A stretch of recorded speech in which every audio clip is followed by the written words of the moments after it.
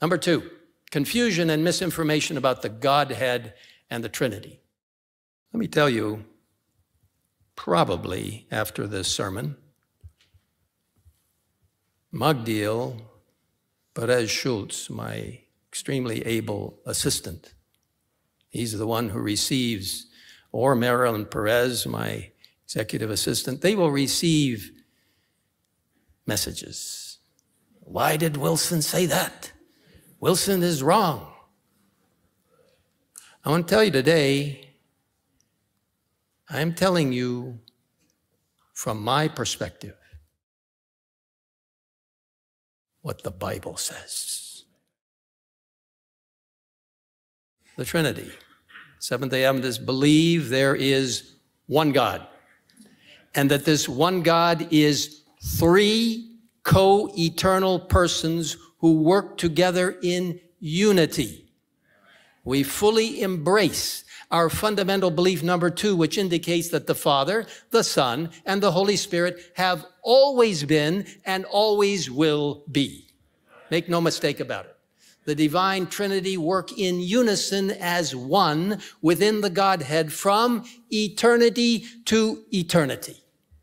Allow God to use you, every one of you, to share this wonderful truth of a triune God who is carrying out his plan of salvation for each of us.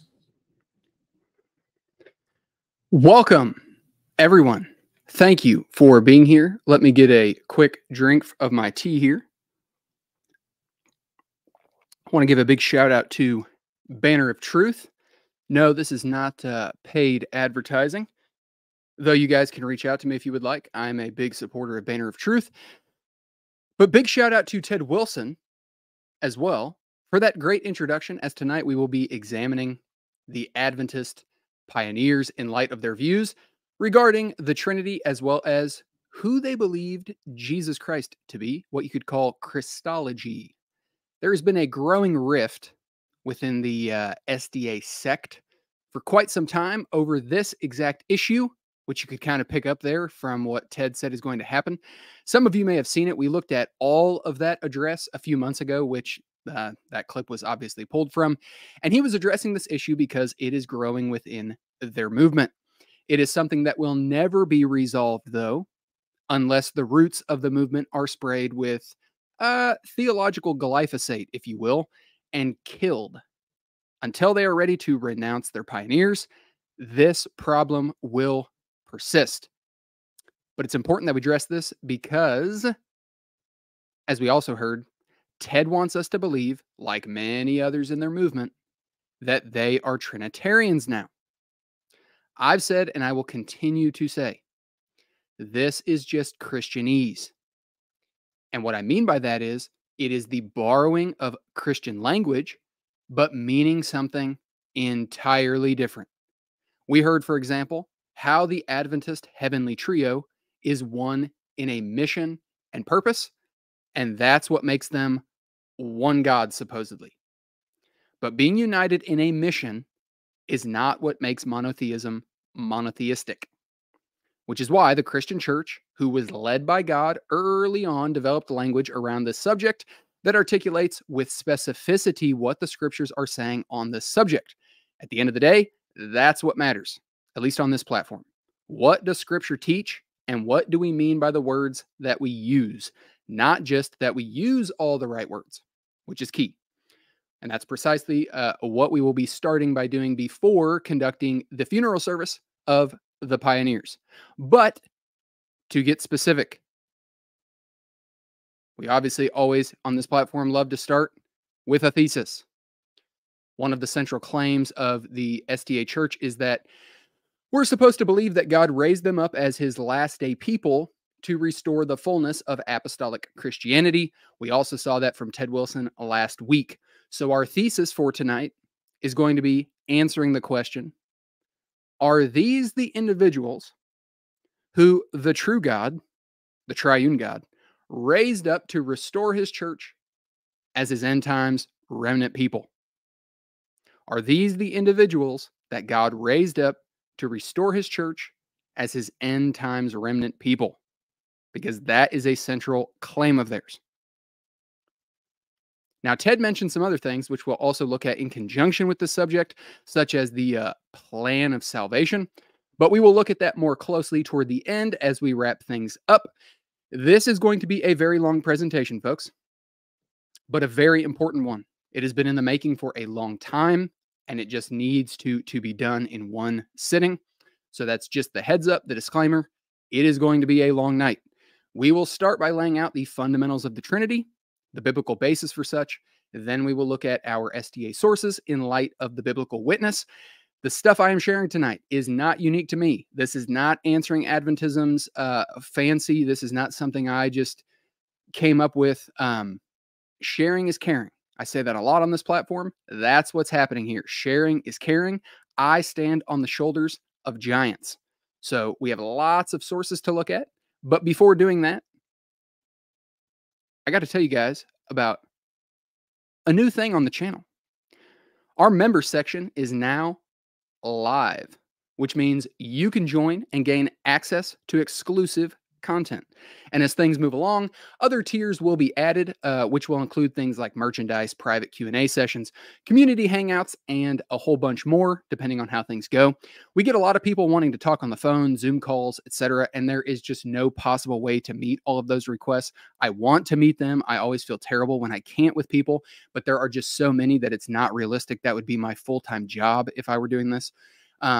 Which is why we will soon be expanding the membership tiers to include one that will have a weekly Q&A, as well as potentially some one-on-one type sessions, etc. Again, I get a lot of Christians as well that want to have long discussions regarding how to reach people apologetically in their community and so forth. So click the members link down in the description box if this is something of interest to you. It'll take you to the YouTube homepage where you can sign up directly to what you see on your screen. You can become a member and get plugged into some of the new avenues we plan to explore, mainly around connecting with the audience more. It is hard to do that in these presentations without getting sidetracked. I'm notoriously known for being rather long-winded or verbose sometimes. And so it is hard to engage with the audience during these presentations without them being a lot longer than they already are. But I do want to interact with you all more, and we will be doing a lot more stuff and interaction in the members community. So to start, breaking the ice on all of this. On this subject, folks, there is something you have to understand, and that is the difference between the doctrine of the Trinity and the biblical evidence for the Trinity. Anti-Trinitarians of all stripes get confused in this area, which leads to all sorts of faulty conclusions and ideas. So first, the doctrine of the Trinity is not the biblical evidence, like I said. The doctrine refers to the language and words that the Christian church has used to accurately describe what the Bible teaches about the Father, Son, and Holy Spirit. The language is used to describe the Godhead. So the examples, being and persons. Those words are used for very specific reasons. When you hear the argument, those words, that's not in the Bible. This is the doctrine of the Trinity. It is the language that we are trying to use to accurately convey what the Bible is teaching in clearer, in like a more formalized and clear, accurate representation of what's there. The biblical evidence, on the other hand, is looking at the Bible in its entirety to see what it says regarding Christ, the Father, the Holy Spirit, their characteristics and attributes, etc. So it is pointing to biblical passages. But the doctrine may use language. Yes, the word Trinity is not found in the Bible. That's not the claim. That's not the point. It doesn't need to be in the Bible. We talked a little bit last week. There's no example of a woman taking communion in the Bible. That doesn't mean women should not take communion. It doesn't mean the Bible doesn't teach that women should take communion. So understand the distinction between the doctrine of the Trinity and the biblical evidence for the Trinity. When people use those silly arguments like the word Trinity isn't found in the Bible, they're conflating and crossing wires. For one, neither is the word Bible. So they just shot themselves in the foot. But second, it doesn't need to be. Again, that's not the claim. Because what we mean when we use the word Trinity is found in Scripture. The word is simply a summation word to summarize a lot of information. So we use language such as person and being to describe areas of unity and areas of distinction. What you really, when you're getting technical, is the one in the many.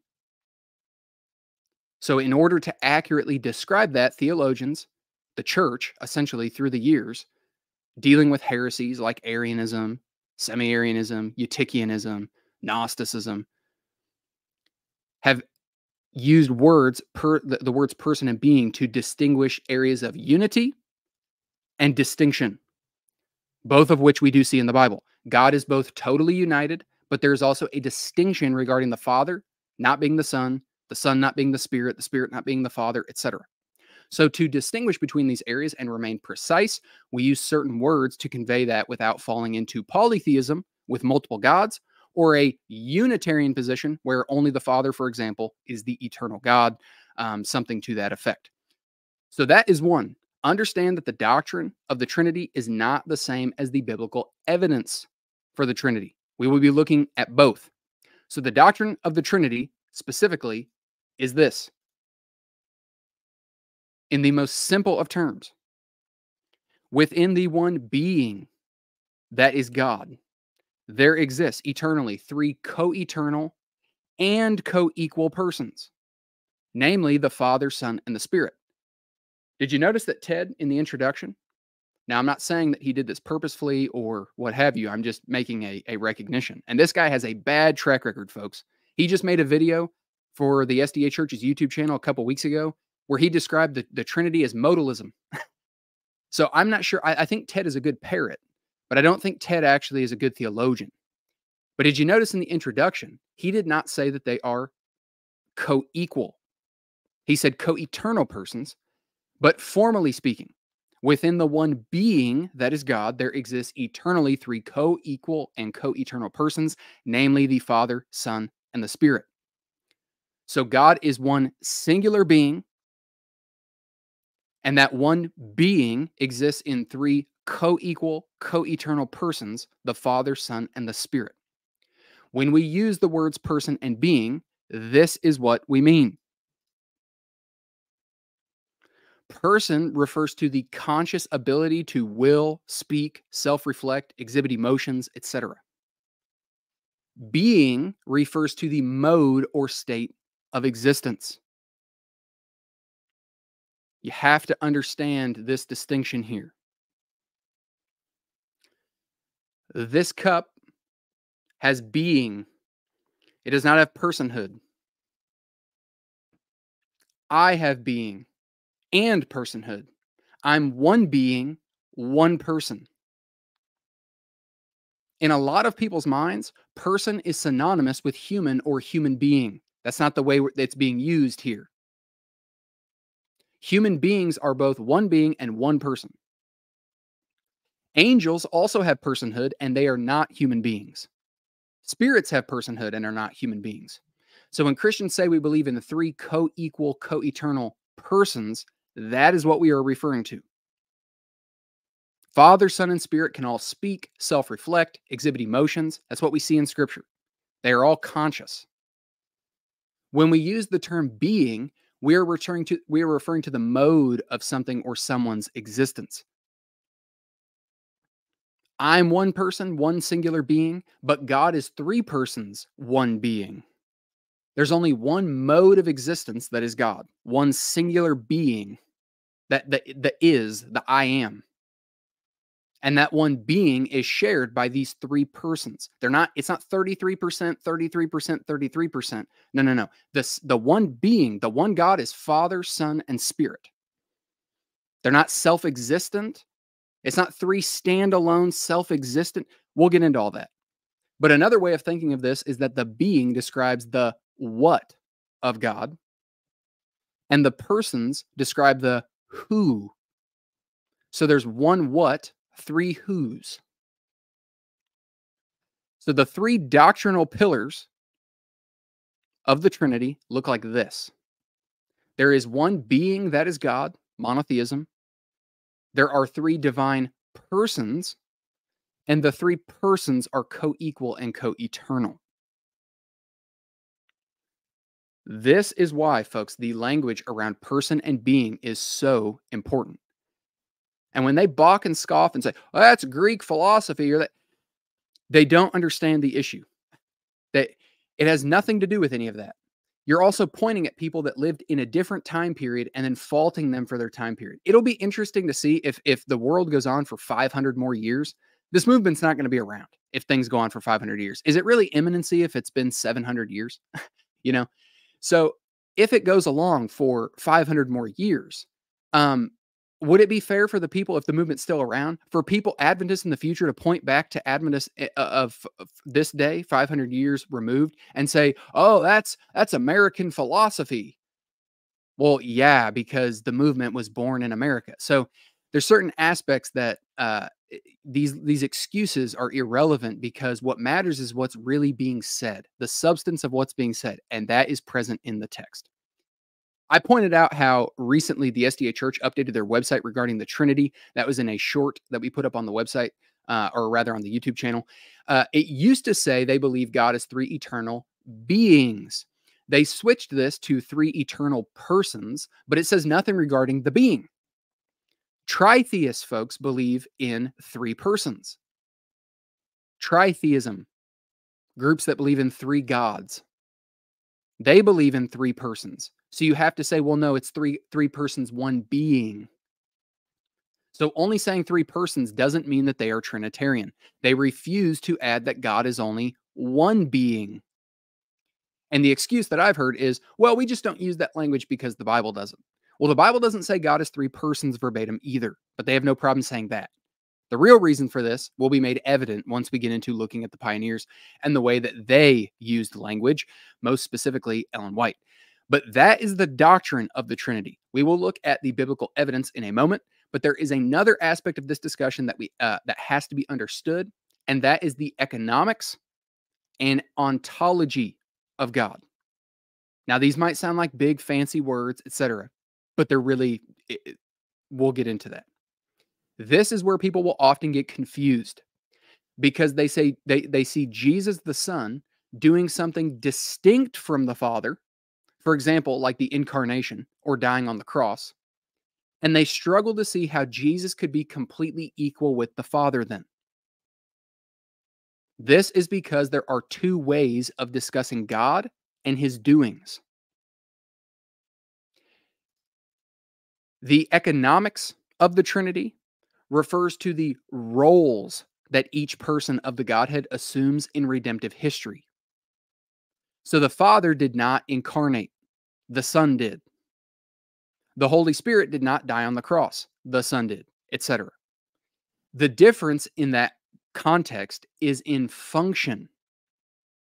That does not make them unequal in being, which is what ontology is. The science of being. So when we talk about the ontological Trinity, we're talking in the context of who God is at the being level. When you talk about the economics of the Trinity, you're talking about how each person functions differently in redemption.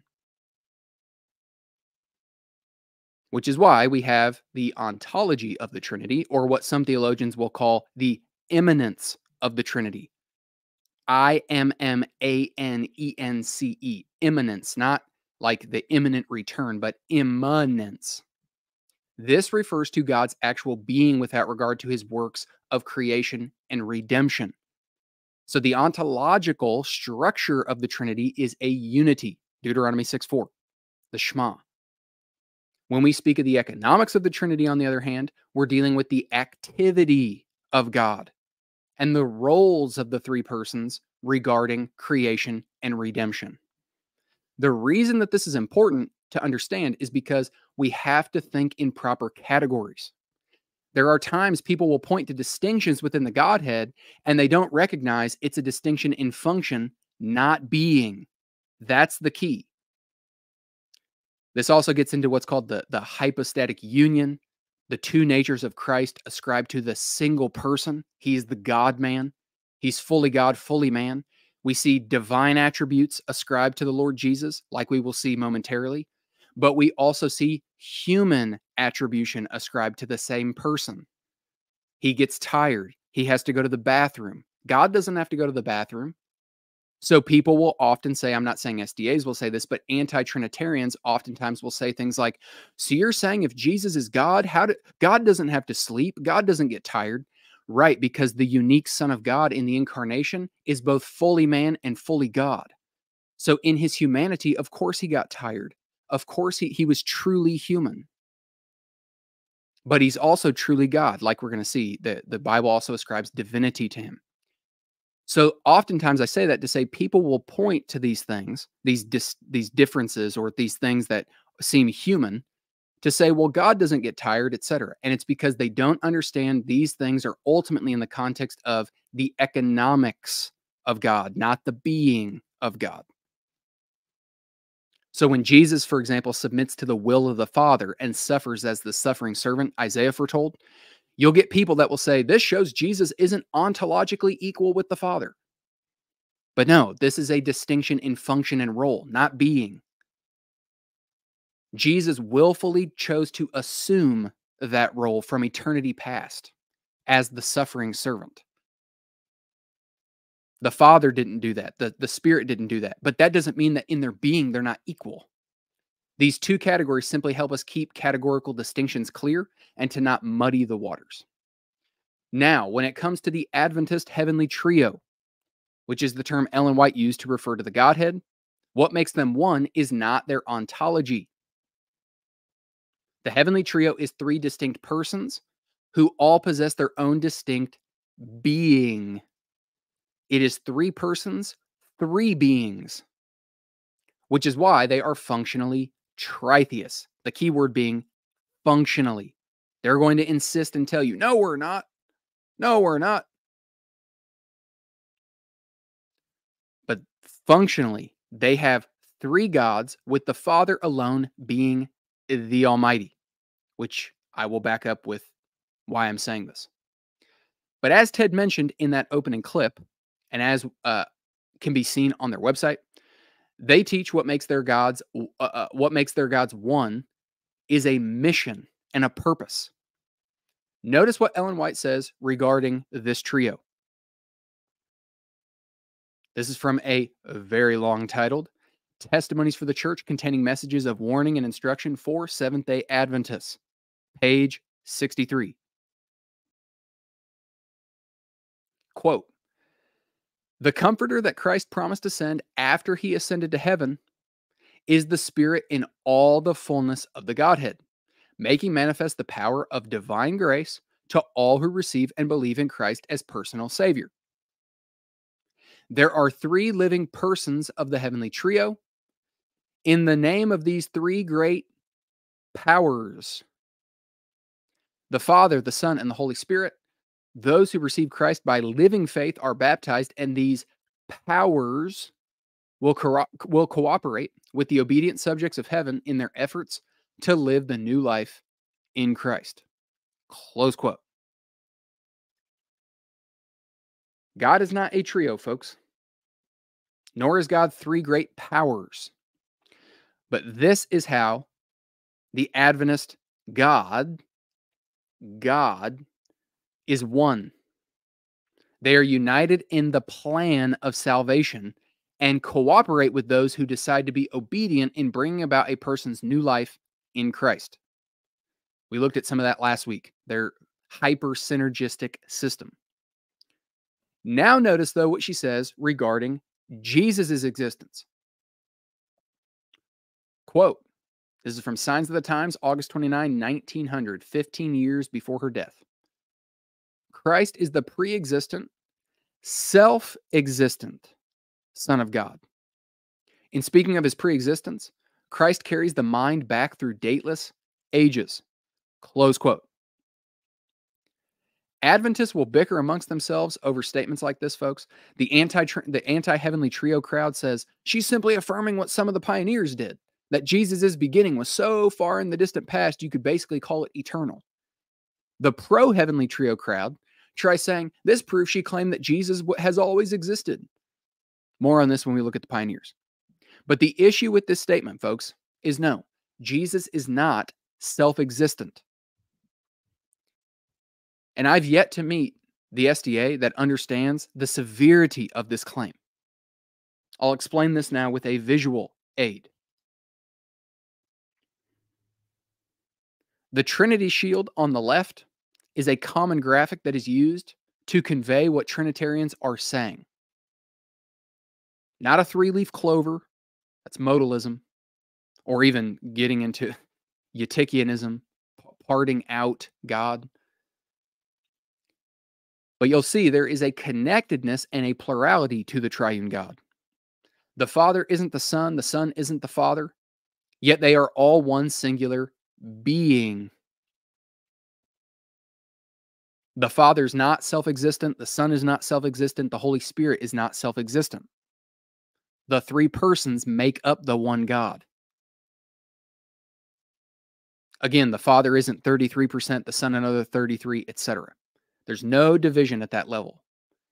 The one God is Father, Son, and Spirit, and that one being is self-existent.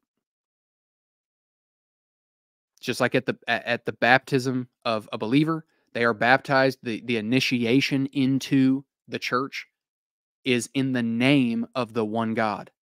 The name, singular, Father, Son, and Spirit. God is not like anything in creation, folks.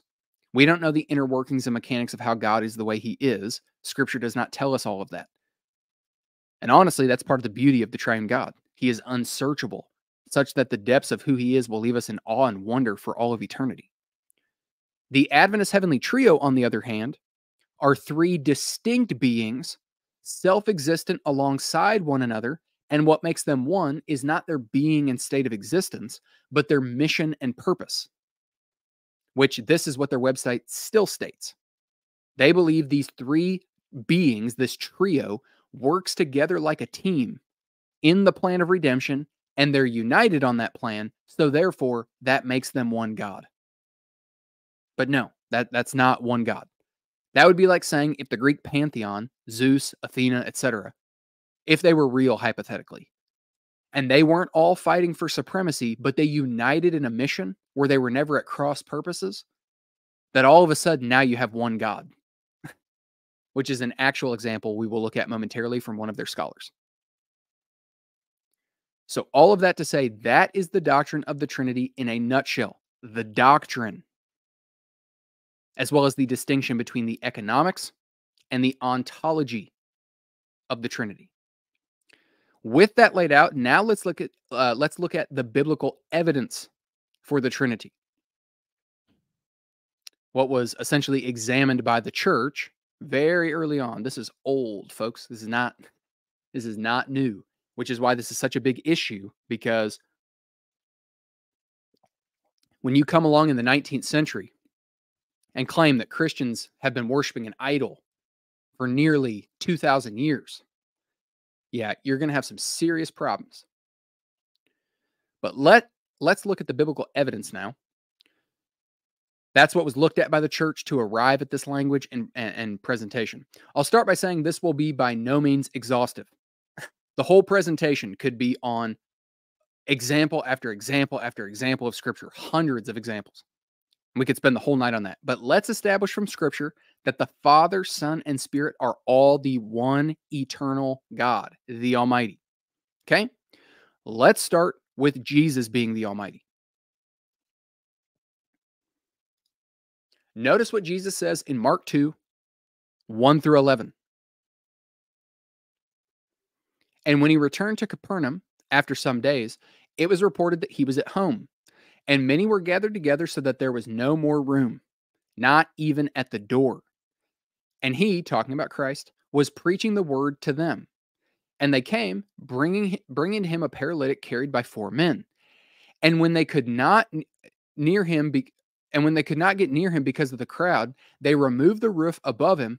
And when they had made an opening, they let down the bed on which the paralytic lay.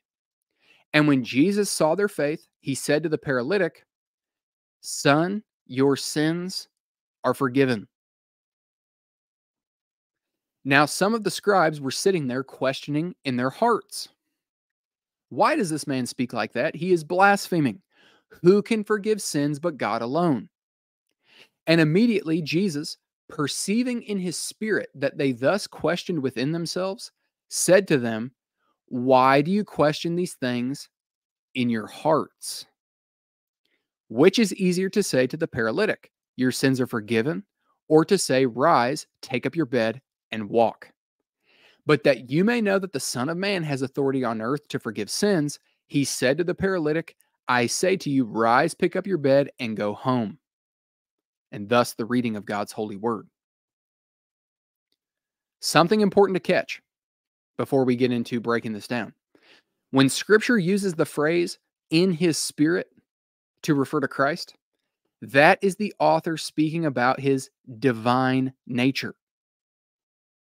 When they use the phrase according to the flesh, that is them referring to his human nature, such as in Romans 1:3 and Romans 9:5.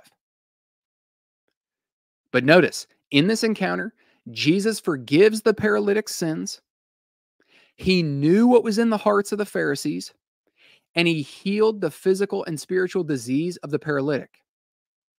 He not only healed him physically, he healed him spiritually. So 3 things Jesus did in this one single encounter.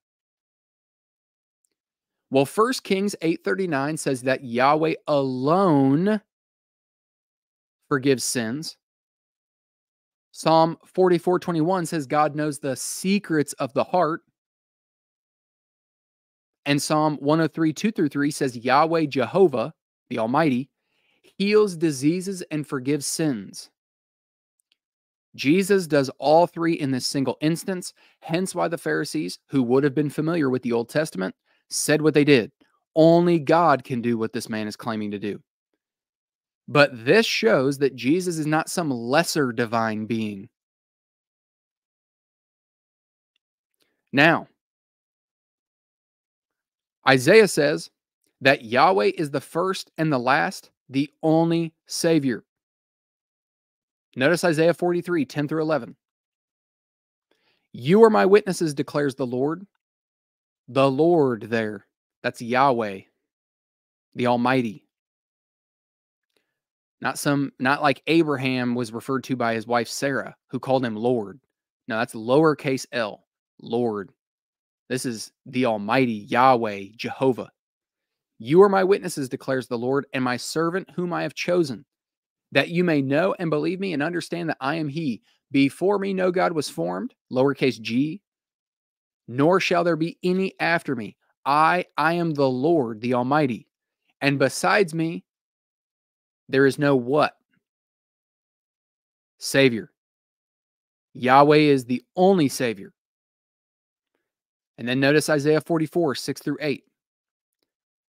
Thus says the Lord, the King of Israel and the Redeemer, the Lord of hosts. I am the first, I am the last. Who is speaking, folks? The Almighty. Besides me, there is no God. Just said that the previous chapter. Who is like me? Let him proclaim it.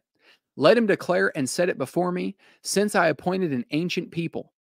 Let them declare what is to come and what will happen. Fear not, nor be afraid. Have I not told you from of old and declared it? And are you my witnesses? Is there a God besides me? Capital G. Is there an Almighty besides me?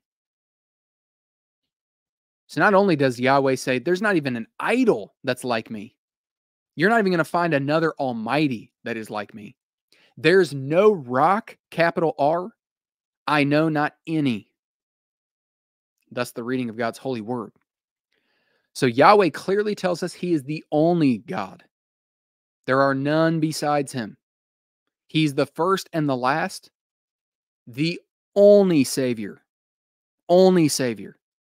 He's the only rock, which is a recurring image in the Old Testament for God. Capital R, rock.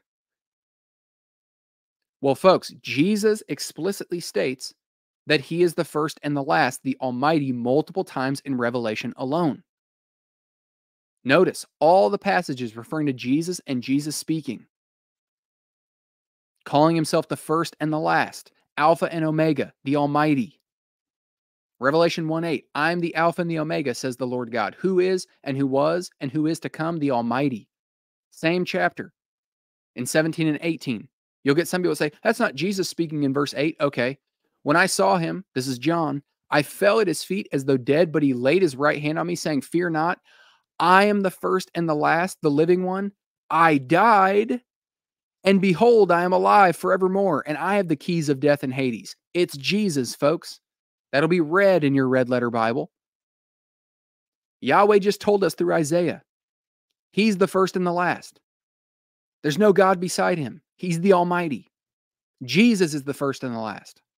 Revelation 2:8, again, Jesus speaking. And to the angel of the church in Smyrna, right, this is him telling John, the words of the first and the last who died and came to life.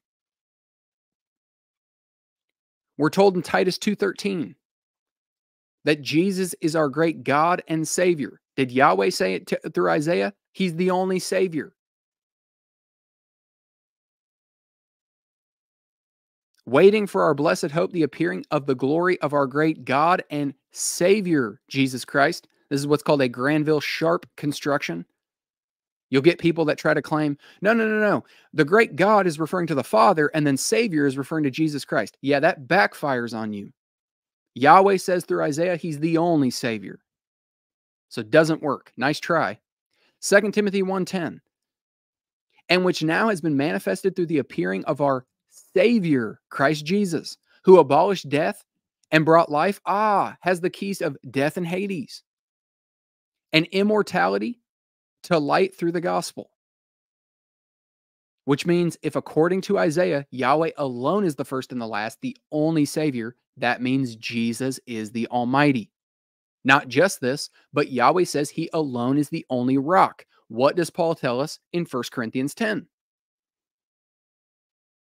For I do not want you to be unaware, brothers, that our fathers, the Israelites, were all under the cloud and all passed through the sea, that's the Red Sea, and were all baptized into Moses in the cloud and in the sea, and all ate of the same spiritual food and all drank the same spiritual drink. For they drank from the spiritual rock, capital R, that followed them, and the rock was Christ. Jesus was with Israel in the Old Testament, and he was the what? The rock. Remember in Numbers, Moses striking the rock, or actually not striking the rock when he was supposed to. That was a type and a shadow of Jesus being struck and bruised for our iniquities. He was that rock. Living streams of water poured out of the rock. The rock was a picture and a type of Christ who was there and was present. He was that spiritual rock. But Yahweh says through Isaiah that he alone is the rock and there are no others. Jesus is Yahweh. Again, Isaiah 44, God through the prophet, same chapter we were just in, tells us a number of things. But first notice Isaiah 44:24. Thus says the Lord, your Redeemer, who formed you from the womb.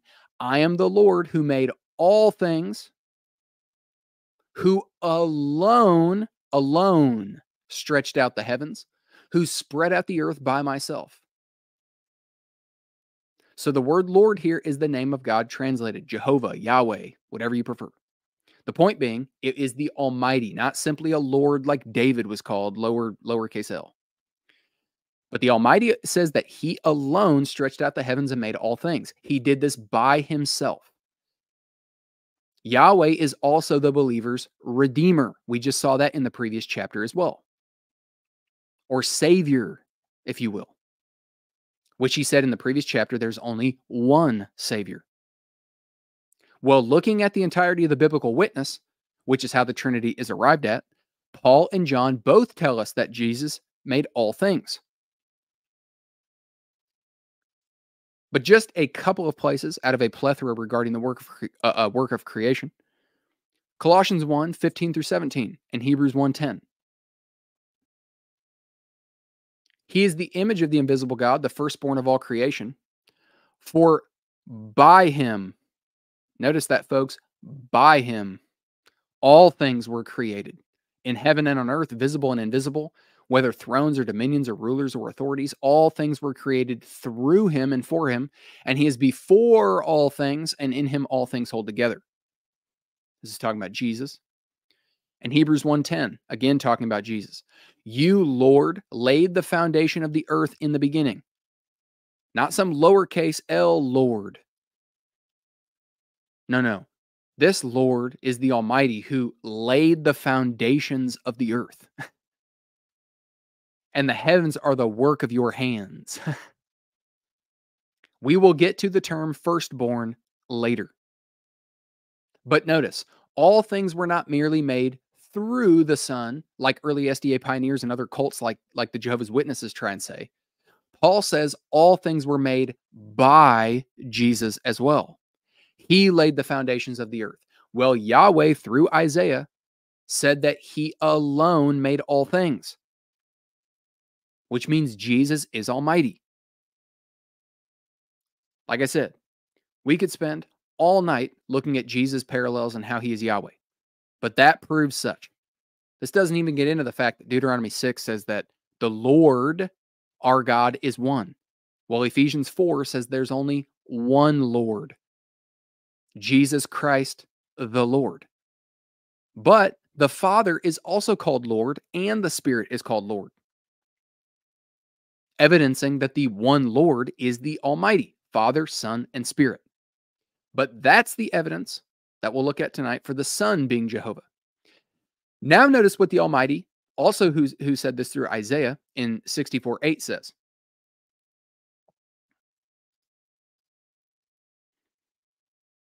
But now, O Lord, you are our Father. We are the clay and you are the potter. We are all the work of your hand. It's like what we see in Romans chapter 9. The Father was also involved in creation, which means the Father is also Jehovah, Yahweh. Father and Son both created. Now, I've yet to run into the person that denies the Father is the Almighty. So in the interest of time, we will let that suffice. If you're going to make that argument, all right, we're going to move along anyways. Now, what about the Holy Spirit? This is a big one, folks, because lots of people, and we're going to get into this, try and say, well, the Spirit is Jesus' Spirit or the Father's Spirit. It's Genesis 1:1-2 says that the Spirit of God hovered over the face of the waters, followed by himself acting in creation. So when creation began, the Spirit is already present. But the term hovering is very important.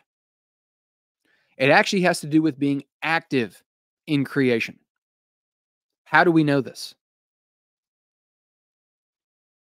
So notice Genesis 1:1-2. In the beginning, God created the heavens and the earth. The earth was without form and void, and darkness was over the face of the deep. And the Spirit of God was hovering over the face of the waters.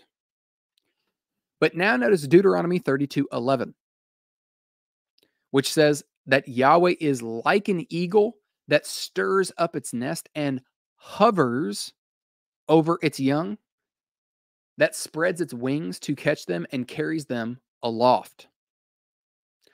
So, like an eagle that hovers over its nest, feeding its young, caring for them, etc., so God hovers over his people. You can look this up, as I have, and that's why I know this. The same verb is being used in Genesis 1 about the Spirit that's used here in Deuteronomy, meaning the Spirit was doing the same thing over the earth at creation, evidencing that the Holy Spirit was also involved in creation, and he also is almighty, since the Almighty alone created all things.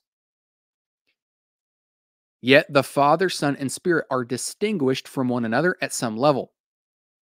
For example, in John 14:26, Jesus says that when he ascends back to the Father, the Holy Spirit will then be sent to comfort them.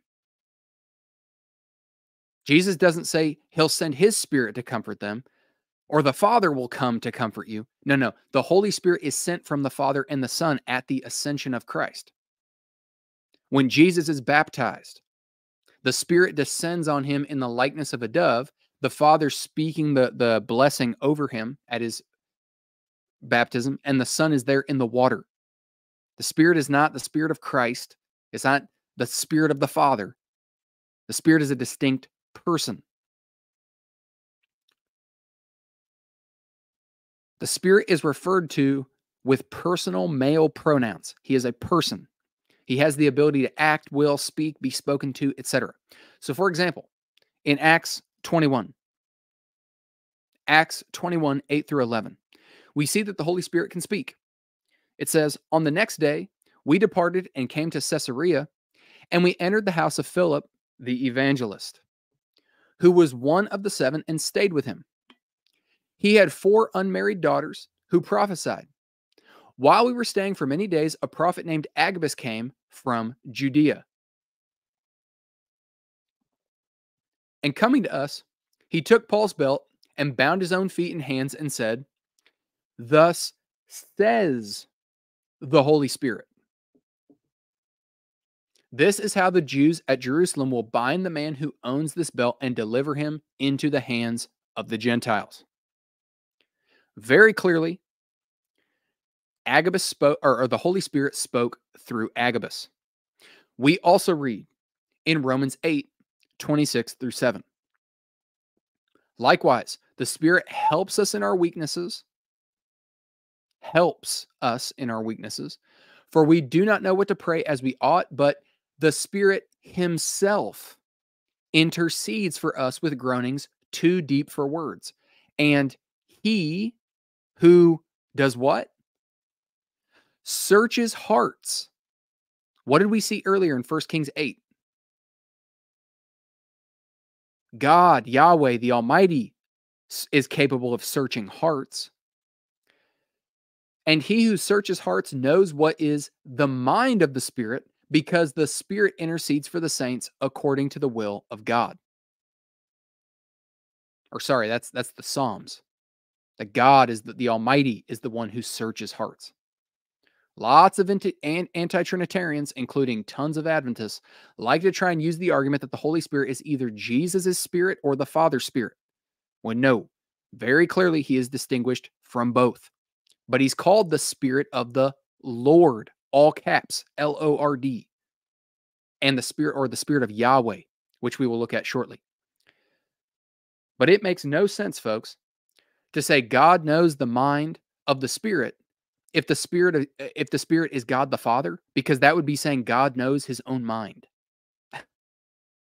Furthermore, how can the Holy Spirit know how to intercede for us if he isn't a person? He's referred to as a he and himself. He prays for all believers simultaneously, knowing their struggles, and he can pray for all of them simultaneously. That is a divine attribute. Show me a human that can do that, or a creature. That is a divine attribute and shows he is omniscient and omnipotent. Now let's look at this even further, specifically the Spirit of the Lord. Acts 5 is a bazooka. It is a pneumatological, which is just the study of the Holy Spirit. It is a pneumatological bazooka. It just ends the discussion. Praise God for the Apostle Peter.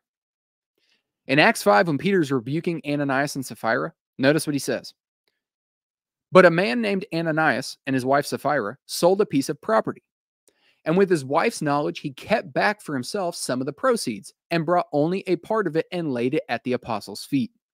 But Peter said, 'Ananias, why has Satan filled your heart to lie to the Holy Spirit and to keep back for yourself part of the proceeds of the land? While it remained unsold, did it not remain your own? And after it was sold, was it not at your disposal? Why is it that you have contrived this deed in your heart? You have not lied to man, but to God.' When Ananias heard these words, he fell down and breathed his last, and great fear came upon all who heard it. The young men rose and wrapped him up and carried him out and buried him. After an interval of about 3 hours, his wife came in, not knowing what had happened. And Peter said to her, "Tell me whether you sold the land for so much." And she said, "Yes, for so much." But Peter said to her, "How is it that you have agreed together to test the Spirit of the Lord? Behold, the feet of those who have buried your husband are at the door, and they will carry you out."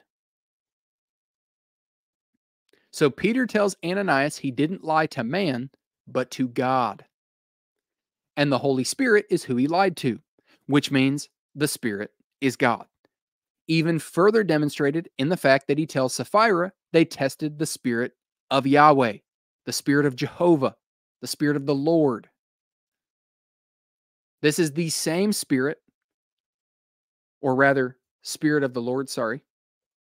This is the same Spirit of the Lord that Samuel in 2 Samuel 23:2 says spoke through him. Again, evidencing that the Holy Spirit can speak. He isn't just a force or a procession. Spirit of Yahweh. Now, that was only a sampling.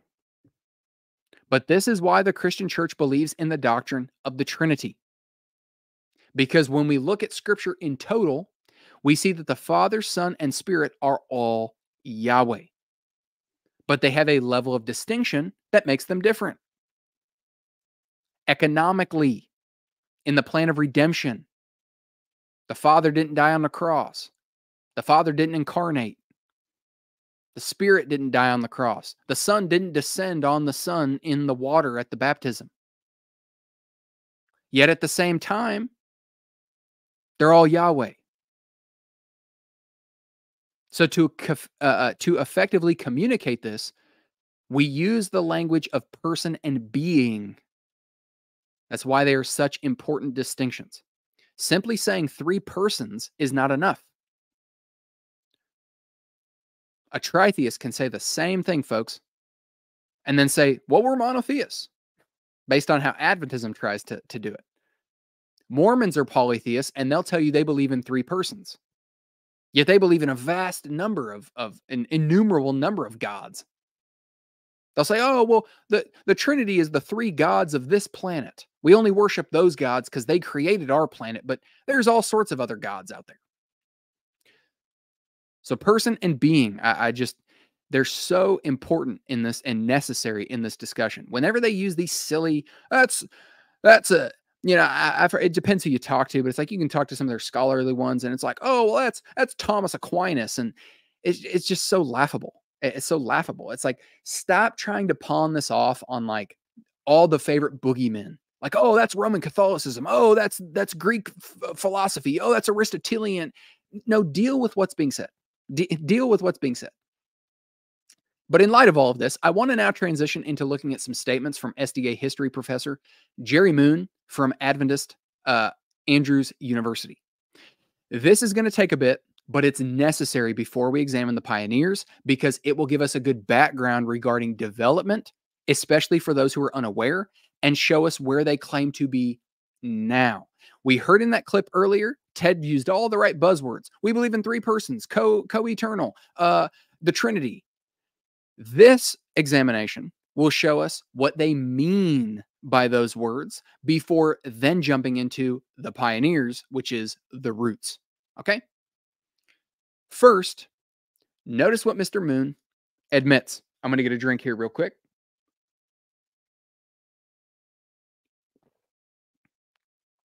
So from his book, The Trinity, Understanding God's Love, His Plan of Salvation, and Christian Relationships. Notice what he says here. I want to start by looking at this. More recently, talking about in SDA history, a further question has arisen with increasing urgency. Was the pioneers' belief about the Godhead right or wrong? As one line of reasoning goes, either the pioneers were wrong and the present church is right, or the pioneers were right and the present SDA Church has apostatized from biblical truth.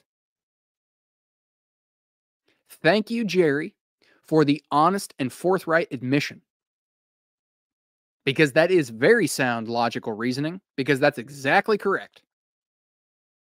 Until they are ready to denounce their pioneers as heretics, this problem in their movement will persist.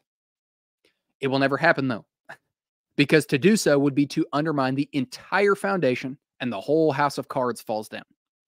So instead, we get a hybridized version of, well, we've changed, but we still try and retain some of these core things from the pioneers because, well, they're the things Ellen confirmed. But this admission also verifies our thesis statement. Because if what Moon and modern SDA theologians claim, which is that the pioneers were wrong and the modern movement is correct, then the inverse of his conclusion is true. The pioneers were apostates who didn't believe biblical truth, which would mean they weren't raised up by God to do anything other than serve as an example for us of what not to do. This statement also shows that it is obviously no secret within the leadership ranks that the SDA pioneers were not Trinitarians. But there we have it. Either the modern day SDA Church has apostatized, or the pioneers were wrong on this issue, the present SDA position is correct, and the pioneers were apostate heretics who had a false god. Doesn't necessarily mean the current organization is correct either. I think they're both wrong, but his syllogism is correct, which would mean that no, God did not raise them up to restore his church. Now, in his paper titled The Quest for a Biblical Trinity, something I've referenced I don't know how many times, we also find some other pertinent scholarship. And the reason we take the time to look at these sources, folks, instead of me just saying it, is because Adventists will try and tell you, oh, he doesn't know what he's talking about. I make stuff up. I misrepresent them. All these sorts of excuses. This paper is available in the description box down below for those that want to follow along. Okay? Open up the description box. There's the link there. Bring it on up. The page numbers will be on the screen for you. You can follow along and see for yourself. Check my homework. See if I'm twisting things. I'm taking stuff out of context. All these sorts of excuses. Don't just take my word for it. In this paper, he lays out the historical track record of the SDA Church's position on the Godhead and how it evolved over time. He opens the paper with this paragraph. Quote, in 1846, James White dismissed the traditional doctrine of the Trinity as the old unscriptural Trinitarian creed.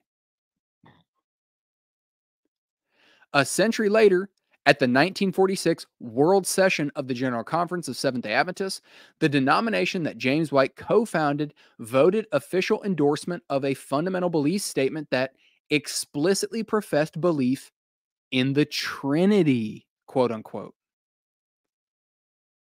During the 60 years that have passed since that action, a Trinitarian view of God has remained dominant amongst Seventh-day Adventists, despite the general awareness since Roy Gaines' master's thesis in 1963 that most of the earliest Adventist leaders were non-Trinitarians. Close quote.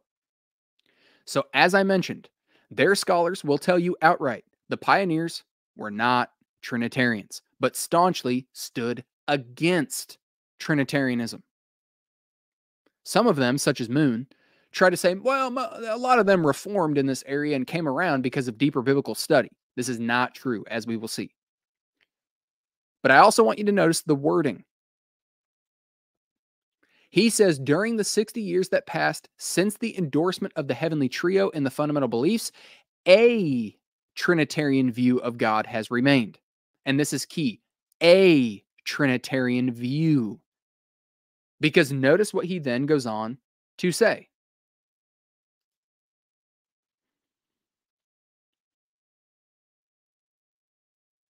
In previous research, I have traced the development of the Adventist doctrine of God from opposition to the Trinity doctrine as traditionally formulated to acceptance of the biblical concept of one God in three persons. I've also traced the clear progression in Ellen White's visions from 1850 onward, showing that her visions gradually formed her concept of God until by 1898. When she published Desire of Ages, she held a Trinitarian concept. So catch that. He recognizes that the Adventist view of God developed over time. So God raised up people who rejected who he is to restore his church and gradually gave them more light as to who it even is that they're worshiping and preaching throughout the world. Apparently, Ellen was given progressive revelation around this area and was developing in her own understanding of who God actually is. Despite the fact that the church has known who God is for 2,000 years. Yet her earlier statements regarding God are just as authoritative and divinely inspired as the later ones, despite the contradictions they'll create. This is not a good track record for the supposed restorers of the church that never fell away, by the way. But you'll notice again, he uses the language of a Trinitarian concept. There are not multiple Trinitarian concepts. The Trinity is very specific. Get a different term, like your heavenly trio. Stop trying to say, well, it's kind of a Trinity. You'll see in that paper. He tries to say, well, what Ellen says, you can basically say it's the Trinity. No. The Trinity is something specific. You guys don't believe what Trinitarians believe, so own that you have your own concept. You guys think this is biblical, so own it. Stop trying to use Christian language when you don't mean the same thing that Christians do. He contrasts what we believe by calling it unbiblical, and he does so by saying the pioneers rejected the traditional formulated Trinity doctrine and came to the acceptance of a biblical concept. Which is just laughable because, as we just saw, the traditional formulation of the Trinity is biblical.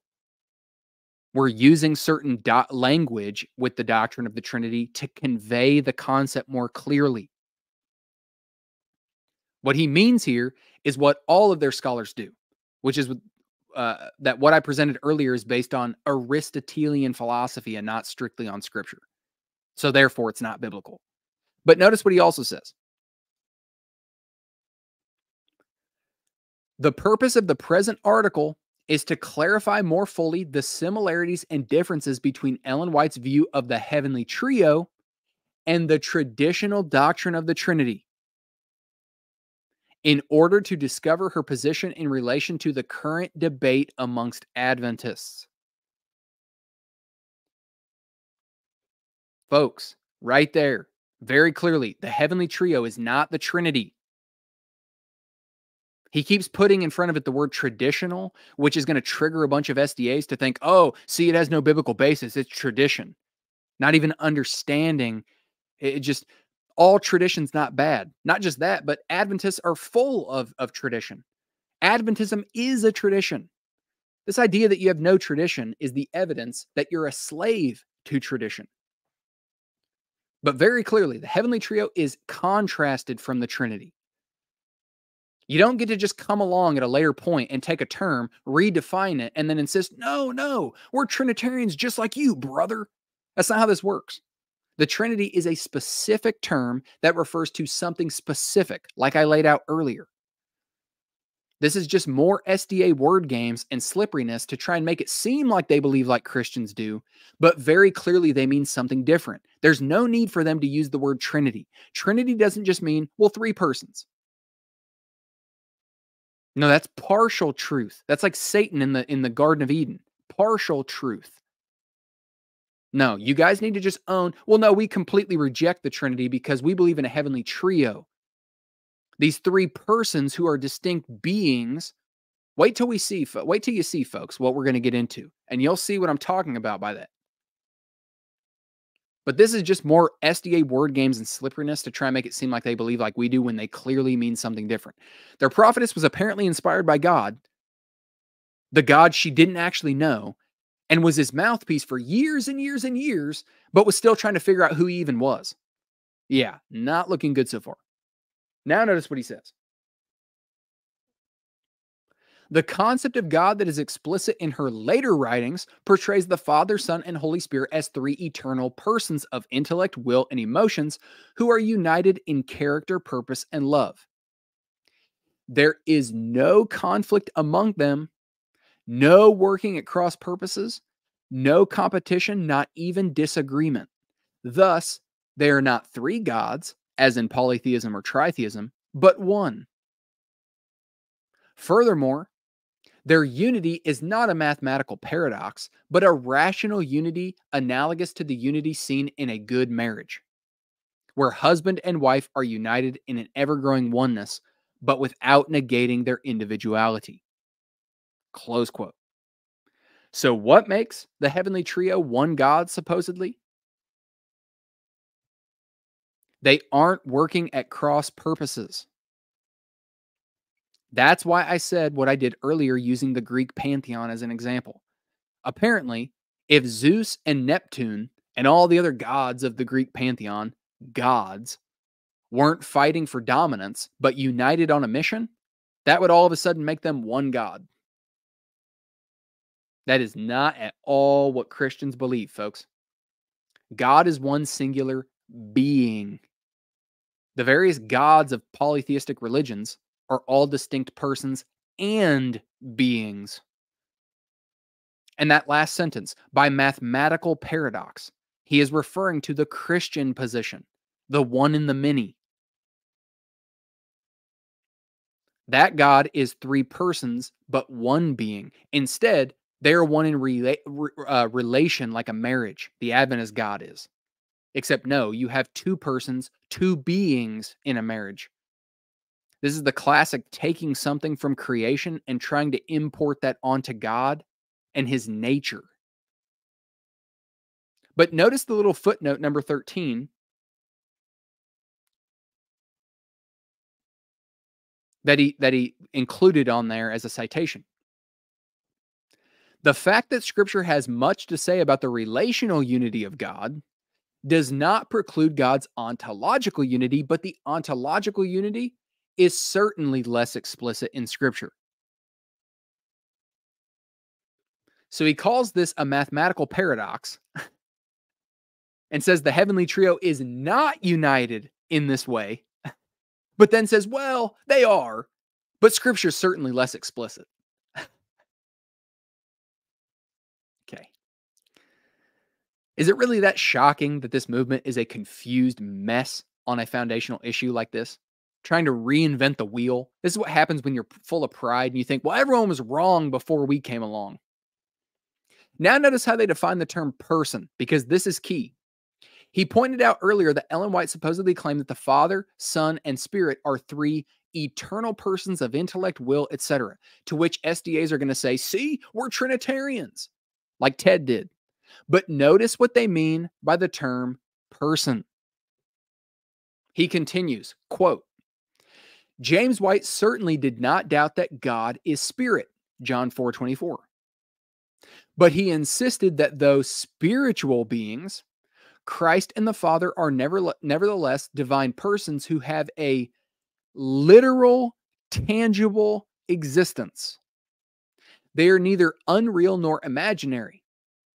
The Trinitarian creeds he knew of made God so abstract, theoretical, and impersonal that God was no longer perceived as a real, caring, loving being. Close quote. So by person, they mean you have a literal, tangible existence. Meaning they have physical bodies by nature.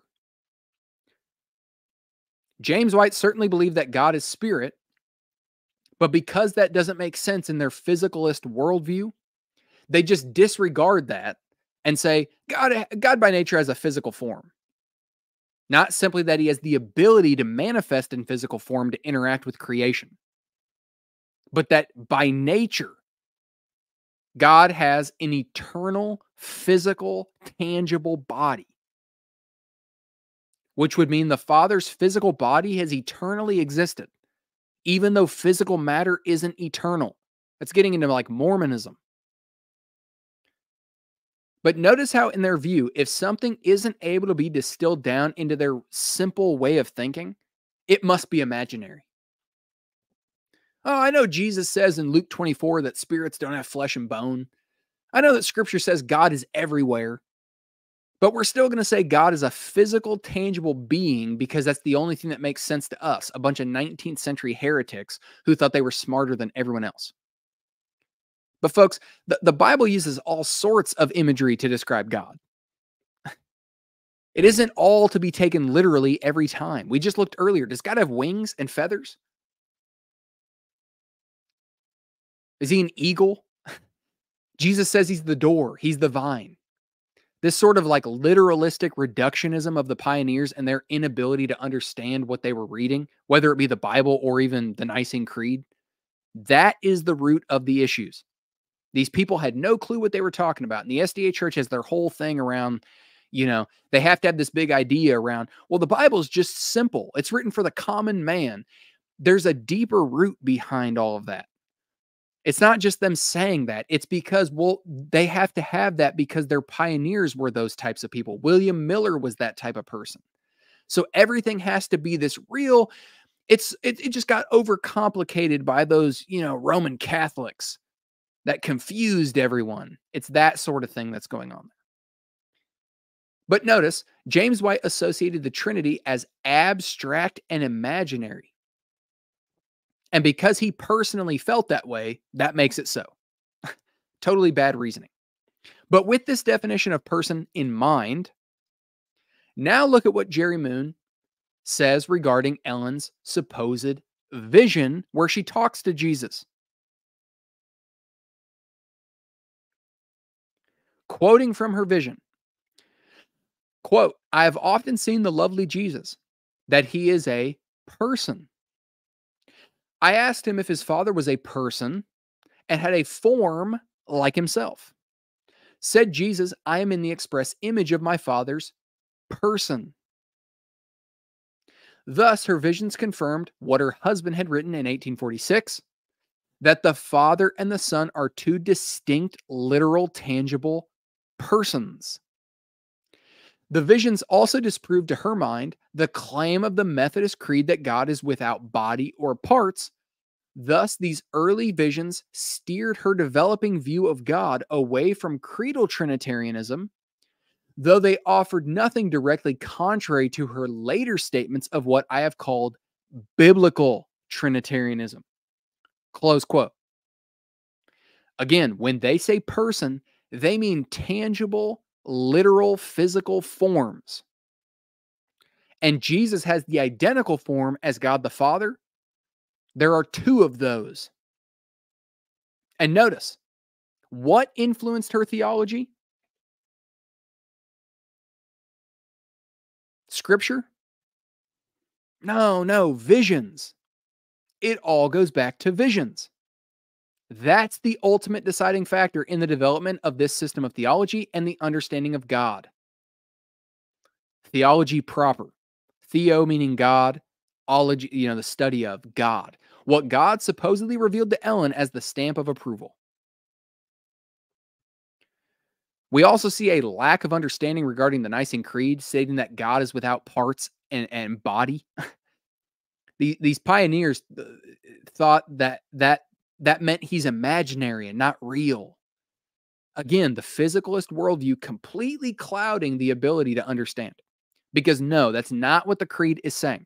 Notice what R.C. Sproul says regarding this phrase. This is in his exposition of the Westminster Confession of Faith, which affirms the Nicene Creed. So commenting on the phrase, God is without parts, that part of the creed, what is it saying? Quote, "This is one way to affirm what is called the simplicity of God. God is a simple being rather than a complex being who can be divided into parts. A human being, for example, is a complex being with a head, ears, eyes, a nose, arms, feet, and various organs, parts. When we seek to understand God, we tend to project our human complexity onto his being. We list his attributes, immutability, eternality, omniscience, omnipresence, holiness, and others. We tend to think that God is made up of one part holiness, one part immutability, one part omnipresence, and several other parts. But all of God is all of his attributes in their entirety. Close quote. Folks, without parts in the creed has to do with God being indivisible. He is who he is. He's not 25% love, 10% just, 5% omnipotent, etc. That's what the creed is laying out. But these ignorant pioneers that damned everyone else to perdition and claimed we're confused were themselves confused and thought it was talking about God being a disembodied imaginary creature because he doesn't have ears and a nose and he's not like 50% love and 20% just, etc.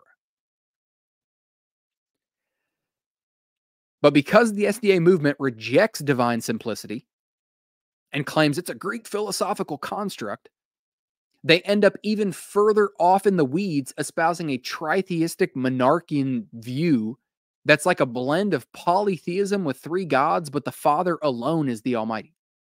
This is so silly. Just because God doesn't ontologically have a body doesn't mean he's not real. Again, this just assumes their physicalist worldview.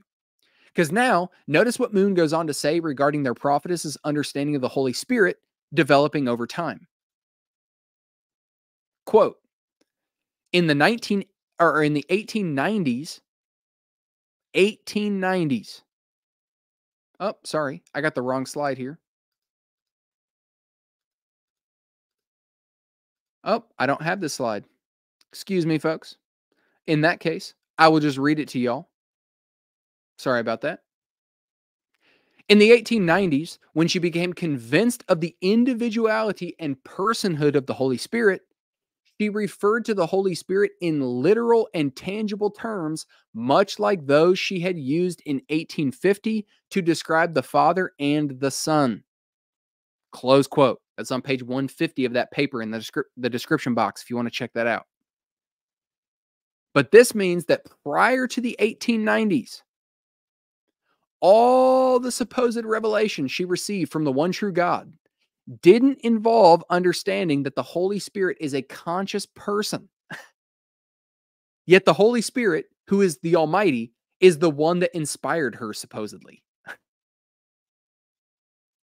But not until the 1890s, folks. That's 30 years past their incorporation date of 1863. She didn't just say that the Holy Spirit also has a tangible, literal form, but notice, the Lord instructed us that this was the place in which we should locate. We have had every reason to think that we are in the right place. We've been brought together as a school and need to realize that the Holy Spirit, who is as much a person as God is a person, remember how they define person, is walking through these grounds unseen by human eyes, that the Lord God is our keeper and helper. He hears every word we utter and knows every thought of the mind. Close quote. That's from Manuscript 86 in 1899, speaking about the Battle Creek campus. But get that, folks. They rejected the Nicene Creed because it made God seem imaginary or unreal, but the Holy Spirit has a physical, tangible form and walks around, but is invisible. Get that? Physical matter, but's invisible. Walking around on the earth. Yeah. But it's Christians that supposedly have an imaginary view of God because we don't think he, by nature, has a physical body from eternity past. The Holy Spirit's walking around. The Holy Spirit has legs and is walking around, but's invisible. Yeah, which one of us sounds like they have an imaginary friend? When they use the term person, understand that's what they mean. It is not what Christians mean. It's that there are three tangible forms, the Father and the Son looking identical, and all three of those persons/beings the term is used interchangeably, are one God because they're united in a mission, like we looked at on that chart. But finally, Mr. Moon concludes with this. The change from Adventist rejection of the traditional doctrine of the Trinity to acceptance of a biblical Trinitarian doctrine was not a simple reversal. When James White denounced creedal Trinitarianism in 1846, Ellen White agreed with both his positive point, that the Father and the Son are two distinct literal tangible persons, and his negative point, that the philosophical Trinitarianism held by many did spiritualize away the personal reality of the Father and the Son. Soon after this, she added the conviction, based on visions, that both Christ and the Father have bodily form, rejecting the teaching of one Trinitarian creed that God is without body or parts. Close quote. So on top of all of the other issues, where does he say this development came from? That's right, visions. Just like Ellen asserted earlier, not scripture. Their stamp of approval on the correct understanding in all of this came from visions, not the Bible. They can huff and puff all they want, but it doesn't change the facts. Just like all the other beliefs, James came to this belief around God having a physical body by nature. Not just that, Jesus added unto himself a human nature at a point in time, but that God eternally.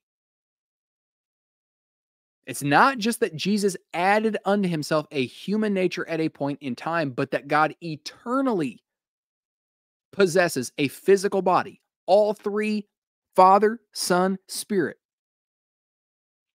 Ellen then has a vision that confirms this, where she talked face to face with Jesus. She had an HR meeting up in heaven in the temple.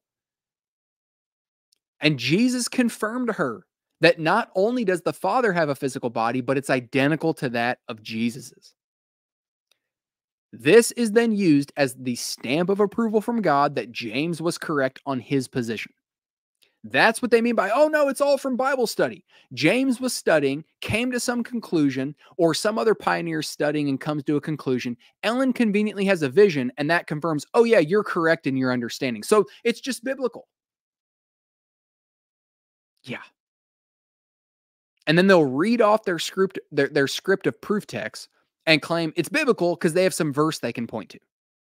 But ultimately, it's because Ellen had a vision, and that's the ultimate thing that cements the idea in. She's like the magic 8-ball for the pioneers. But what I wanted us to gain from that before looking at the pioneers was to showcase a couple things. Here's a recap. 1. SDA scholarship clearly recognizes and admits that the pioneers were anti-Trinitarians. But now the claim is, no, we've reformed. We've changed. We officially believe in the Trinity now. 2.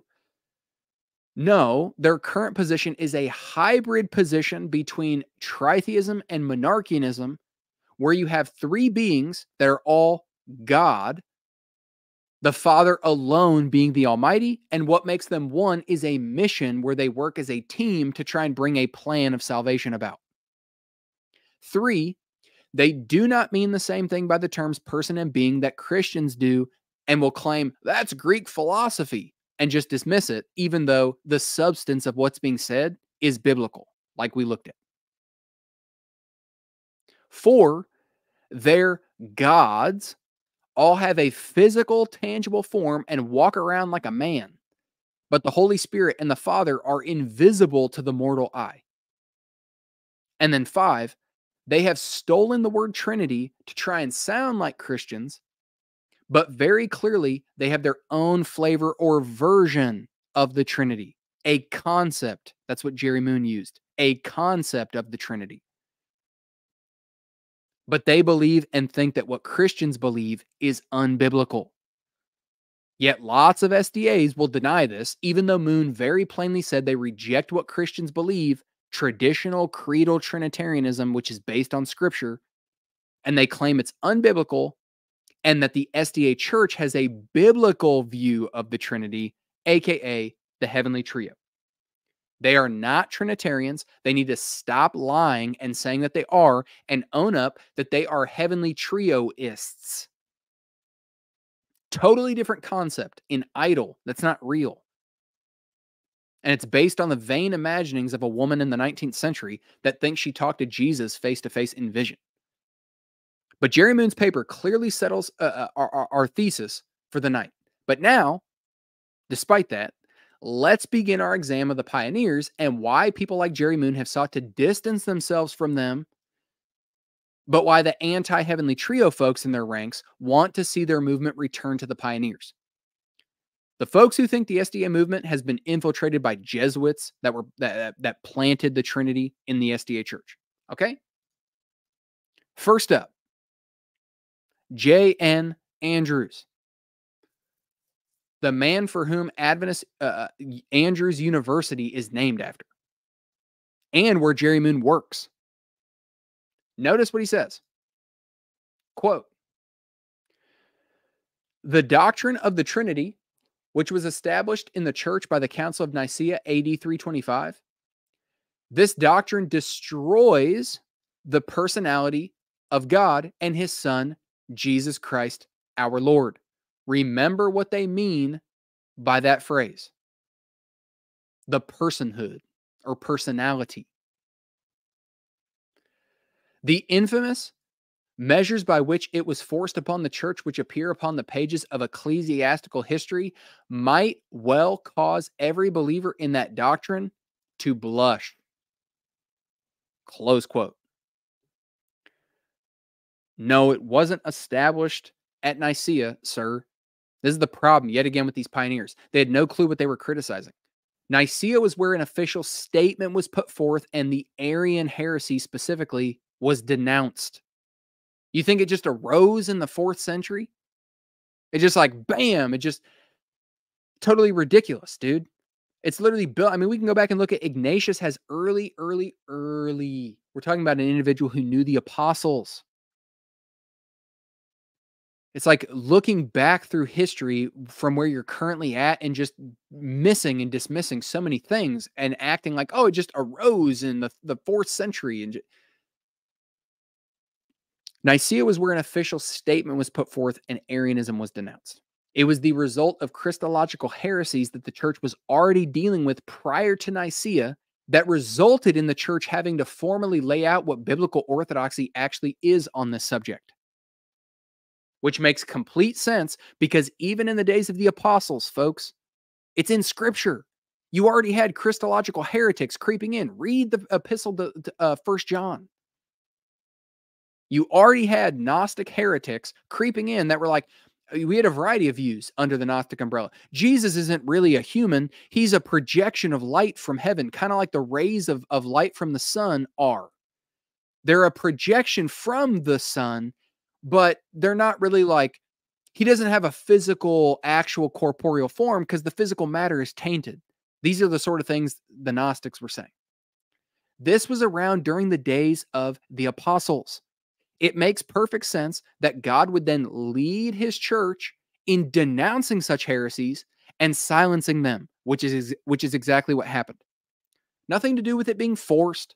This is a lack of understanding real church history striking again. And notice, the Bible is clear there is only one Lord, the Almighty. We looked at that. So he calls Jesus, Jesus Christ our Lord, which would mean the Father is not Lord, the Almighty. And Jesus is either Jesus is the Lord, the Almighty, and the Father's not, or Jesus is some lesser Lord, like you see Sarah calling Abraham. There's no other way that his statement could be understood because he's rejecting Nicene creedal Trinitarianism, which says Father, Son, and Spirit are the one Lord. Yet here he's calling Jesus Christ Lord, and the Bible says there's only one Lord. So either he has to be in J.N. Andrews' case, some lesser Lord, lowercase l, or this guy just doesn't understand the Bible.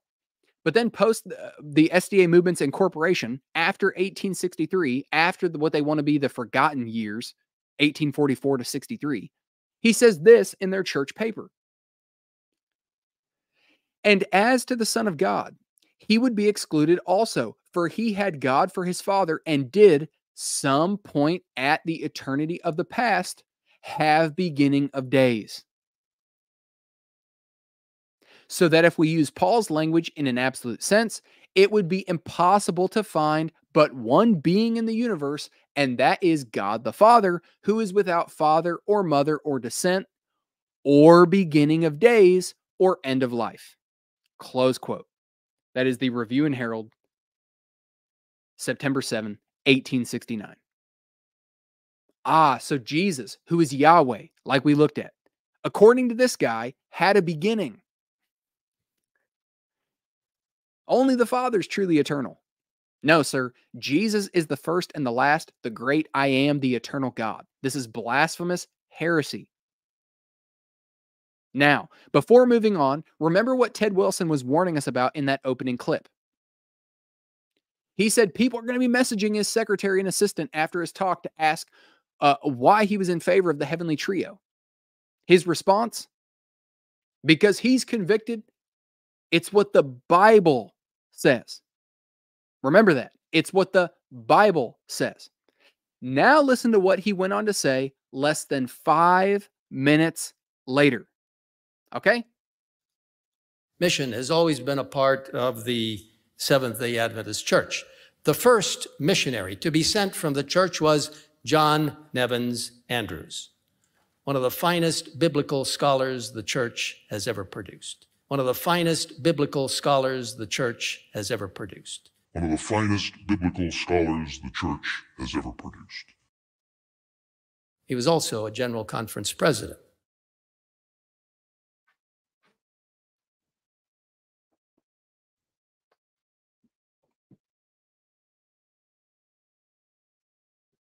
So after warning people about anti-Trinitarian or anti-heavenly trio people, he praised J.N. Andrews as what? One of the best biblical scholars their church has ever produced. He was an anti-Trinitarian heretic. And you named one of your higher ed institutions after him. Gee, Ted, I wonder why you're going to have people emailing you. I wonder why you guys are so confused. And I'm sure they emailed your assistant and said the same thing. The guy that says Jesus had a beginning and only the Father is without beginning of days is your guys' best scholar to date? Yet you just warned earlier about people who reject the eternality of the Father, Son, and Spirit. My good riddance, man.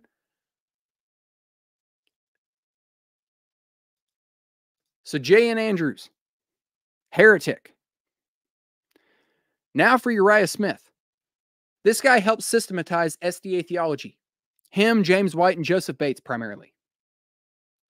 This is from the October 28, 1890 issue of the Review and Herald. The same decade Ellen White's Visions corrected error on the Holy Spirit all of a sudden being a person now. From under the heading that asks, is the Holy Spirit a person? Quote, are we to understand that the Holy Spirit is a person, the same as the Father and the Son? Some claim that it is, others that it is not. That was the question someone asked. Answer. The terms Holy Ghost are a harsh and repulsive translation. It should be Holy Spirit, Hagion Pneuma, in every instance. This Spirit is the Spirit of God and the Spirit of Christ. The Spirit being the same whether it is spoken of as pertaining to God or Christ. But respecting the Spirit, the Bible uses expressions which cannot be harmonized with the idea that it is a person like the Father and the Son. Rather, it is shown to be a divine influence from them both. The medium which represents their presence and by which they have knowledge and power through all the universe when not personally present. Close quote. He is parroting Ellen White, which is the stamp of approval from God, that it has to be biblical. Notice. Desire of Ages, page 669. Quote, the Holy Spirit is Christ's representative, but divested of the personality of humanity and independent thereof. Cumbered with humanity, Christ could not be in every place personally. Therefore, it was for their interest that he should go to the Father and send the Spirit to be his successor on earth. No one could then have any advantage because of his location or his personal contact with Christ. By the Spirit, the Savior would be accessible to all. In this sense, he would be nearer to them than if he had not ascended on high. Close quote. Remember, what do they mean by the term person or personality? Physical, tangible form. So the Holy Spirit is apparently Christ's representative, but without the physical form. He doesn't, remember, she said three persons of intellect, will, etc. The Holy Spirit is that, divested, though, of all those things, and is Christ's representative in his absence. And she claims that with his physical body, Jesus couldn't be omnipresent, which is why the Holy Spirit was supposedly sent, so that Christ would be with every believer, accessible to all. Hey, Jerry Moon, you told us that the God that was developed into the Desire of Ages was the accurate representation of the Adventist God. Well, this does not jive with the idea that the Holy Spirit has a physical, tangible form walking around on the earth, but is invisible. Yet your prophet has said both of those statements are from God. And just so we're clear, this is precisely what the Adventists believe, Fundamental Beliefs book says also.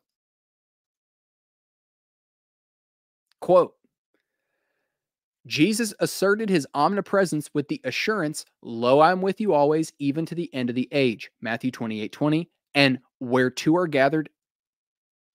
three are gathered together in my name, I am there in their midst. Matthew 18:20. Although his divinity has the natural ability of omnipresence, the incarnate Christ has voluntarily limited himself in this respect.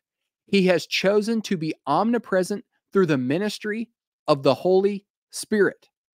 Close quote.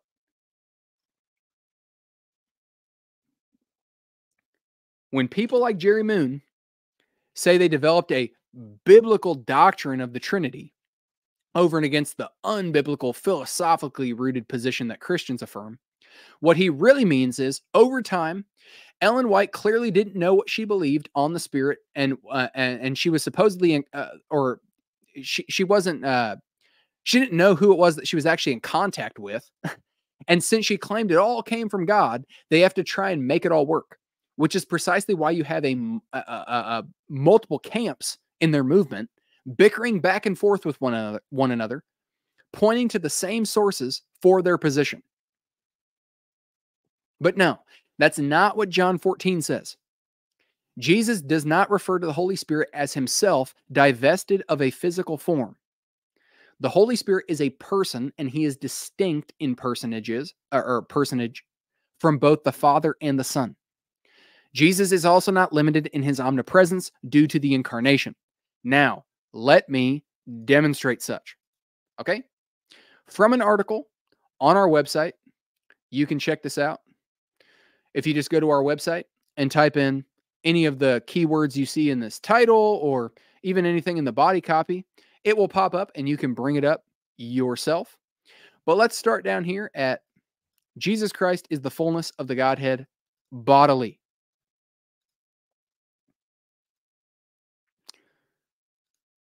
You can type in any of this and this article will pop right up. But notice, Jesus Christ is the fullness of the Godhead bodily. Contrary to Ellen G. White teaching that the Father is the fullness of the Godhead bodily, Jesus is both fully man and fully God, what's called the hypostatic union. This means that Jesus possesses all of the divine attributes, which includes omnipresence. Jesus did not limit his divine attributes by incarnating. Proponents of this sort of thinking typically assert this by misinterpreting Philippians 2:6-8, what's known as the kenosis heresy. This passage does not say that Jesus set his divinity aside and chose to incarnate, but rather that he added unto himself a human nature by leaving his heavenly abode, his rightful estate, and he humbled himself as a servant by subjecting himself to the law, Galatians 4:4, to redeem creation. Jesus demonstrates his omnipresence while incarnate to Nathanael in John 1:48-9. Philip, called by Jesus to follow him, realized Jesus was who the law and the prophets foretold of, the Messiah, so he sought out Nathanael to tell him. That's John 1:43-5. Upon hearing this, about Jesus the Messiah, Nathanael asks if anything good can come out of Nazareth, because he's in disbelief. That tells you a lot about the city of Nazareth. He then finds Jesus and asks him how Jesus knows him, and Jesus tells him he saw Nathanael under the fig tree. Astonished, Nathanael believes that Jesus is the Messiah, King of Israel. This astonishment is because Jesus wasn't physically present when Nathanael was under the fig tree where Philip found him. Yet he was able to see Nathanael while not being physically present. Jesus even says if this is what won him over, he will see things far greater than that, John 1:50. Jesus didn't claim to just know where Nathanael was, which is omniscience, but that he saw him. One would have to be present where someone or something is to see it. Another example is in Mark 7:26-30, where Jesus drives the demon out of the Syrophoenician woman's daughter. He honors the woman's faith that Jesus was capable and able to do so. Without being physically present, Jesus drives the demon out of the woman's daughter, Mark 7:29. He is the one doing the driving out of the demon, not the Holy Spirit. Yet he wasn't physically present. This shows that Jesus' incarnation did not limit his divine attributes. A third example, one of the strongest, is the encounter that Jesus has with the official in John 4:46-54. The man begs Jesus to come and heal his son, John 4:47. Jesus then tells the man to go, his son will live, John 4:50. The man then leaves, and along his journey home, his servants meet him to let him know the boy is living, John 4:51. They tell the official that it was yesterday at 1 p.m. that the boy was healed, John 4:52. It was at that moment that the official remembered that was the exact hour the previous day that Jesus said that the boy would live, John 4:53. The man's journey was more than a day away, yet Jesus healed the boy at the moment of his declaration without physically being present to do so, demonstrating his omnipresence despite his human body being limited to space and place. It is Jesus doing these healings and before the Holy Spirit is sent as another helper in John 14:16-18. Jesus would have to be present to do these healings, which means his omnipresence was not diminished by incarnating. Scripture is clear that Jesus is immutable and does not change. He's the same today, yesterday, and forever. Hebrews 13:8.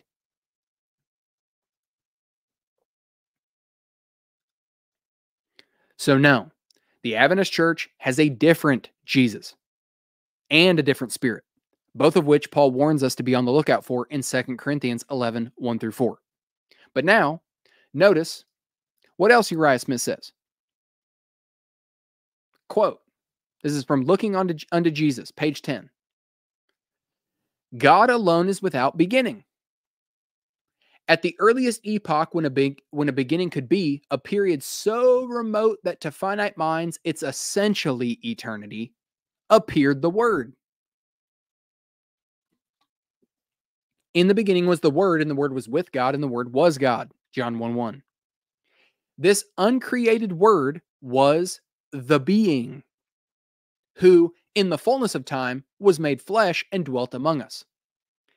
His beginning was not like that of any other being in the universe.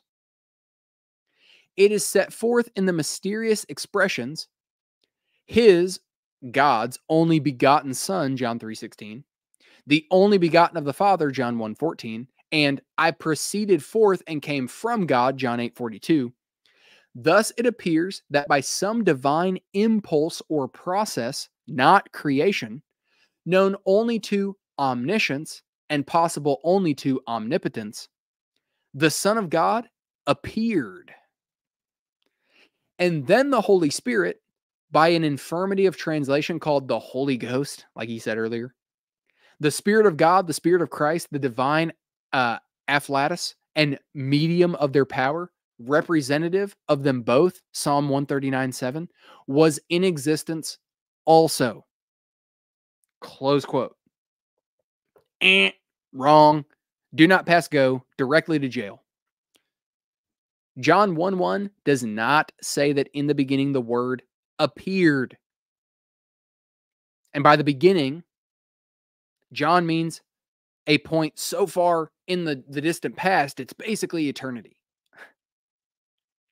There's lots out there, folks, on the grammar and construction of John 1:1, A, B, and C.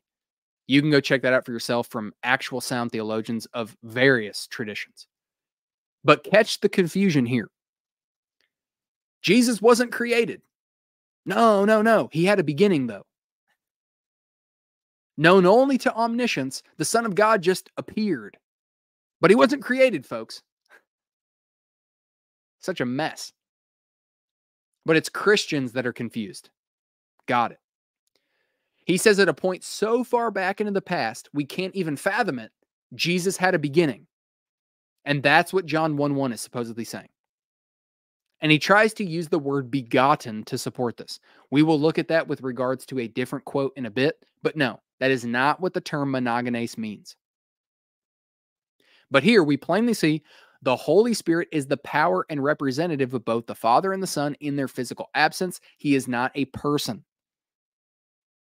And at this time, you had Ellen White confirming this nonsense in visions, which is what propagated it as legitimate. Then, over time, as Jerry Moon pointed out, there's new light and insights that she receives that contradict previous understandings, and it's just blanketed over as present truth and new light from God. Total doctrinal mess. And it's just a bunch of ancient heresies resurrected, claiming to be new insight from God, and claiming everyone else is clueless, confused, in the dark. They've been swindled by Roman Catholicism. Yeah. Again, same book, Looking Unto Jesus. Quote, when Jesus left heaven to die for a lost world, he left behind for the time being his immortality also. But how could that be laid aside? That it was laid aside is sure, or he could not have died. But he did die as a whole, as a divine being, as the Son of God, not in body only, while the Spirit, the divinity, lived right on. For then the world would have only a human Savior, a human sacrifice for its sins. But the prophet says that his soul was made an offering for sin. Isaiah 53:10. Close quote. The same Isaiah that told us Yahweh alone created all things, that Yahweh alone is the only Savior, apparently supports the idea that Jesus came into a being, or had a beginning, rather, at a point in the distant past, is a distinct being from the Father, and when Jesus died, both his humanity and his lesser divine nature than the Father also died. But Christians are confused, folks. Christians are the ones that are confused. But here we have a Jesus that isn't the Jesus of Hebrews 13. That's the same yesterday, today, and forever. The Christian position can actually deal with this. When you understand the hypostatic union, that The divine person of the Word added unto himself a human nature. He didn't set anything by divinity aside, or any part of his divinity aside, but rather added unto himself a human nature, such that he didn't actually change. He's still immutable. There's no divine attributes being set aside, being limited, being turned off like a switch. No, it doesn't work that way. This is, again, where divine simplicity comes in. God is who he is. There's no like, well, Jesus is God, but he turned this off, and, he's not omnipresent fully now. And like, this is breaking God into a bunch of parts. But we also clearly see that Smith didn't understand the hypostatic union, the two natures of Christ in the single person, which, as we will see later, the SDA Church emphatically asserts they now believe. Instead, we get a kenosis type Jesus, which we will look at more closely in a different quote. And yes, to make matters worse, this is the same Uriah Smith that had this to say regarding the atonement. And no, the SDA Church hasn't denounced this, to my knowledge. Quote, "The death of Christ and the atonement are not the same thing. And this relieves matter of all difficulty. Christ did not make atonement when he shed his blood upon the cross. Let this fact be fixed forever in your mind." Close quote. Yeah, what I'm going to have fixed forever in my mind is you are a damnable heretic who has no clue what the hell you're talking about. What a blast. Only a demon would say something like this. What a blasphemous statement.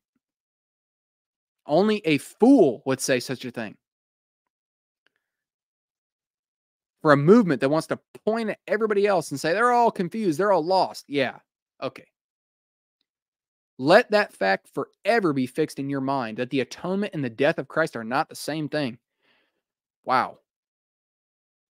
When Christ shed his holy blood on the cross, he didn't atone for your sins.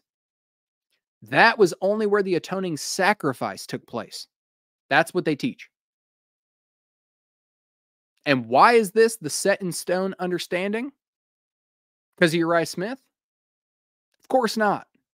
It's what Ellen White claimed to be shown in vision, which is their stamp of approval from God, that they were understanding everything correctly. The infamous Ellen White, Patriarchs and Prophets, page 357, quote, "The blood of Christ, while it was to release the repentant sinner from the condemnation of the law, was not to cancel the sin. It would stand on record in the sanctuary until the final atonement. So in the type, the blood of the sin offering removed the sins from the penitent, and it rested in the sanctuary until the day of atonement." Close quote. This is wicked, demonic doctrine, period.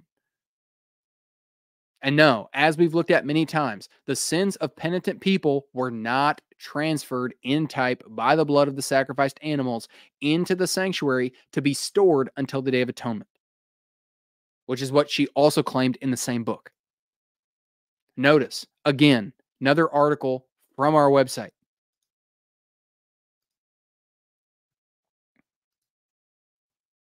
Did the high priest carry the blood of sacrificed animals into the holy place every day?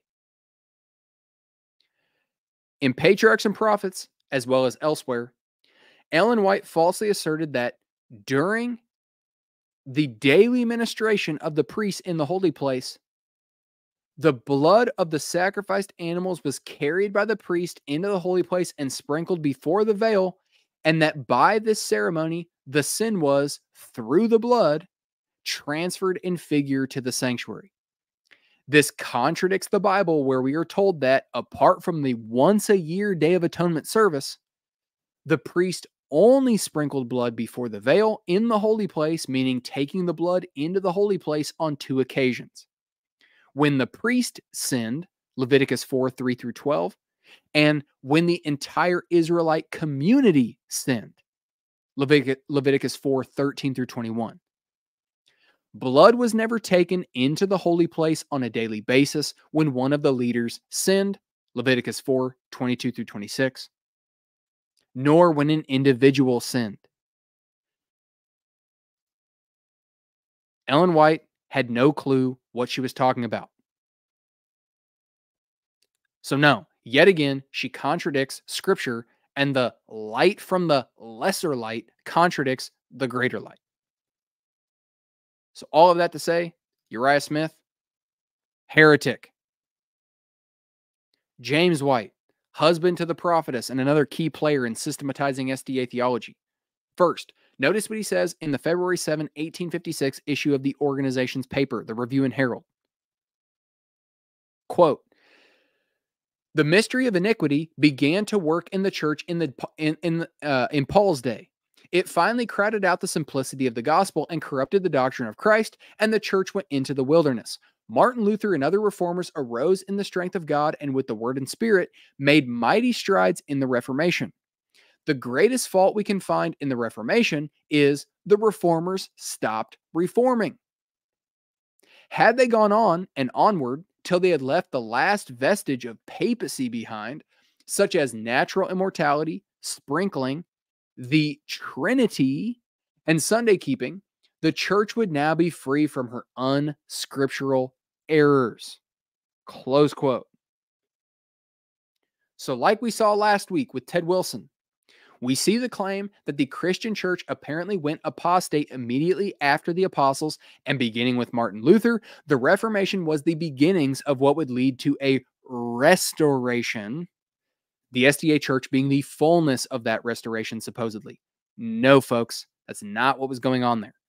But we even hear the Anabaptist claim. The problem with the reformers is they stopped reforming.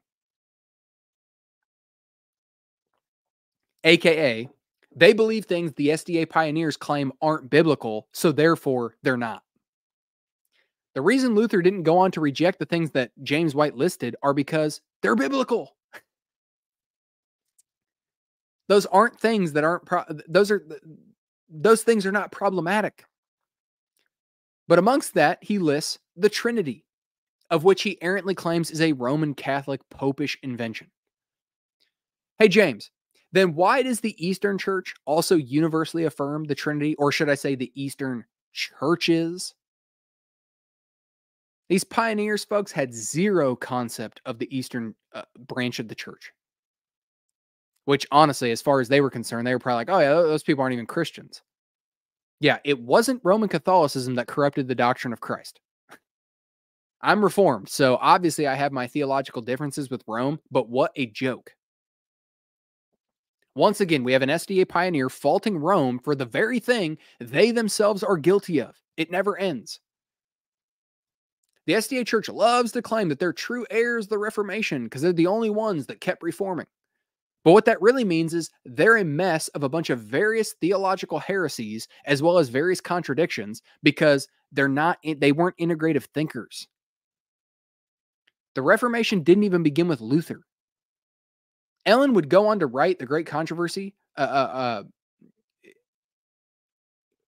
after this quote, but she tried starting with the Waldensians. But it didn't start there either. I talked about this a little bit last week. St. Francis of Assisi, for example. Now you're going to get Rome claiming that, well, St. Francis didn't exit out of fellowship with the Pope and rebel against the Pope, etc. But the point being is pointing to Luther as like, oh, it started there. It's like, well, that's not really true. That's kind of a caricature of history. But St. Francis of Assisi, well before the Waldensians, he was seeking to reform like the decadence of the church, more in accordance with like the poverty and simple life of Christ. But nevertheless, we have another pioneer of this movement that doesn't know history, claims the Trinity is a Roman Catholic invention, and rejected something he didn't even understand. Now notice this quote. And this says a lot about where their movement is today and why they have Arian heretics in their ranks. Quote, "In the divine law and in the gospel of the divine Son are the tests of Christian character. And it is with an ill grace that those who have been splitting up into petty sects during the 19th century, that's rich, calling other groups sects when they're a sect. Splitting up into petty sects during the 19th century over forms of church government, matters of expediency, free and restricted salvation, Trinity and unity, whether we may sing any good hymn in church or only the Psalms of David, and other matters which constitute no test of fitness for heaven, now pounce upon us and display any amount of religious horror simply because we regard strict conformity to the commandments of God and the faith of Jesus the only true test of Christian character. Close quote. October 12, 1846 issue of the Review and Herald. So get that. It doesn't matter if you have a false god. That's not a test of Christian orthodoxy. Yet he says strict conformity to the 10 Commandments is. Newsflash, James, if you don't believe in the Trinity, you have a false god, and you violate all 4 of the first commandments. This evidences how these heretics just up and deem themselves to be the new arbiters of what makes you a Christian, totally untethered from history, radically unhinged. And when people try and point to Luther, including Roman Catholics, sorry, Roman Catholic friends in the audience, when they try to point to Luther to say, oh, it's just this novel thing, it's just such a caricature of history. But this is another area where they'll claim the Reformers did the same thing. No, they didn't. Unlike James White, the Reformers had connection to the church universal in history. They weren't just rogue agents like James White bouncing from one heretical sect to the next, then just up and deeming themselves, well, we're God's people now. This guy came from the Christian Connection, folks, a restorationist Unitarian sect, then ended up in Millerism, another sect, then goes on to help establish the SDAs, another sect. Yeah, it's a real sound track record. But also, this statement aged like milk, because here we are 170 years later, and Adventists are one of the most splintered, divided groups out there. Like we looked at last week, Christians are far more united than Adventists. It's like if they only understood the purpose of the creeds. Oh, no, those aren't biblical. Yeah, they are. So now what's your excuse? What aspect of the creed's not biblical? The Apostles' Creed, the Athanasian Creed, the Nicene Creed. What aspect of that's not biblical? We are united on the gospel and who God is, the foundations of the Christian faith. Yeah, we disagree on some areas of mechanics because, believe it or not, everything in theology is not just a cakewalk. Yeah, believe it or not, we're talking about the most complex aspects of all of reality. Believe it or not, it's not all just this idea of, oh, the Bible is written for the common man. Where are you getting this? Yes, some aspects are the general basics for what a person needs to know to be made right with God. But theology is vast, man. It's just silly to think such a thing. Adventists can't even agree on if it's okay to eat chicken, if going to the movie theater is okay, what proper dress reform looks like, if you can go to a restaurant on Saturdays before the sun goes down, and literally countless factions and splinters depending on your geographical location. Yet they're the bastion of unity amongst all of us, confused, deceived Protestants and Catholics and Roman and Eastern Orthodox. Now to the next quote. If you tuned in last week when we broke the Great Controversy chain, you're going to notice where Ted Wilson got some of his talking points from regarding Jude. Quote, "Beloved, when I have all diligence to write unto you of the common salvation, it was needful for me to write unto you and exhort you that ye should earnestly contend for the faith which was once delivered unto the saints." Jude 3 and 4. The exhortation to contend for the faith delivered to the saints is to us alone. And it is very important for us to know what for and how to contend. In the 4th verse, he gives us the reason why we should contend for the faith, a particular faith. For there are certain men, or a certain class, who deny the only Lord God and our Lord Jesus Christ. The way spiritualizers have disposed of or denied the only Lord God and our Lord Jesus Christ is first using the old unscriptural Trinitarian creed that Jesus Christ is the eternal God, though they have not one passage to support it, while we have plain scripture testimony in abundance that he is the Son of the eternal God. Close quote. So remember last week, Ted Wilson cited Jude 4 and said this exact same thing. See where he got it from? The faith once for all delivered to the saints is what the SDA Church is heralding, and that alone. Again, notice his distinction between the God the Father as Lord and Jesus as Lord Jesus Christ. If you're not a Trinitarian, which this fellow was not, then you have two Lords when Scripture says, no, there's one Lord, which circles us right back to having to say Jesus is some lesser lowercase Lord, like an earthly king, which is precisely what this guy taught, as you can see. He claimed Jesus is not the eternal God. This is also the quote Jerry Moon referenced in his paper. The old unscriptural Nicene Creed can't be supported with one passage of Scripture, supposedly, demonstrating that Jesus is the eternal God. Moon claims that James White would go on to reform on this. No, he didn't, as we will see momentarily. But how ironic. Jesus isn't the eternal God, he says, and he cites Jude 3 and 4, which he talks about the faith once for all delivered to the saints and that Jude exhorts defending the true Christ. Well, had he bothered to think before writing such a blasphemous statement, he would have seen that Jude says regarding the Lord Jesus Christ in verse 5, what's he say? That Jesus led Israel out of slavery in Egypt. That's Jude 5. So after establishing there is a faith that was deposited by the apostles, that's what they were contending for. There are people who have crept in trying to lead people after a different Jesus. He then goes on to give examples of the true Jesus. And in Jude 5, he says, this Jesus that we believe in led our forefathers out of the wilderness. Jude begins to describe the deeds of the true Christ to identify the true one.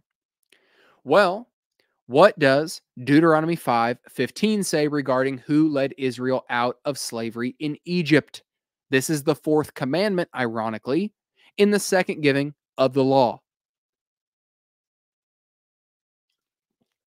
Quote, you shall remember that you were a slave in the land of Egypt, and the Lord your God brought you out from there with a mighty hand and with an outstretched arm. Therefore, the Lord your God commanded you to keep the Sabbath day. So the Almighty did this work. The Lord God, Yahweh, Jehovah, not some lesser Lord, which means Jude believed that Jesus is the Almighty, the eternal God, which means James White had no clue what he was talking about and was a heretic that believed in a false God. But now notice what he went on to say a mere 6 years later in the Review and Herald. Quote, to assert that the sayings of the Son and his apostles are the commandments of the Father is as wide from the truth as the old Trinitarian absurdity that Jesus Christ is the very and eternal God. What a blaspheming heretic. Just even reading such just makes me...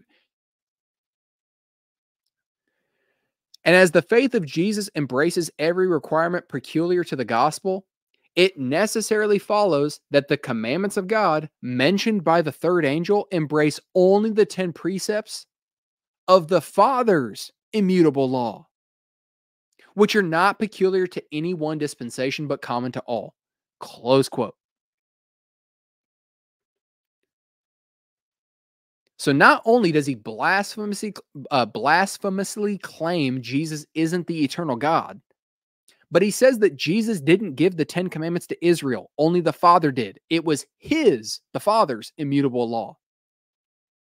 No, James, like we just saw, Jude 5 says Jesus led Israel out of slavery in Egypt.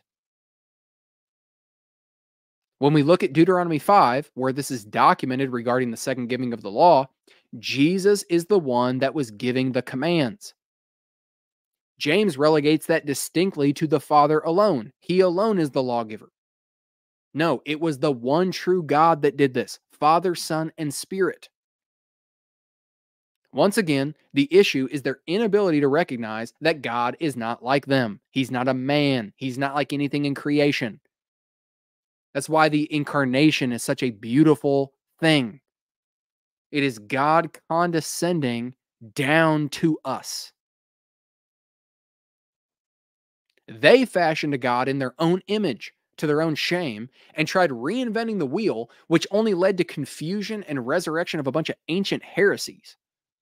But notice, why is James saying stuff like this? Is it because Scripture says the Father alone gave the law? No.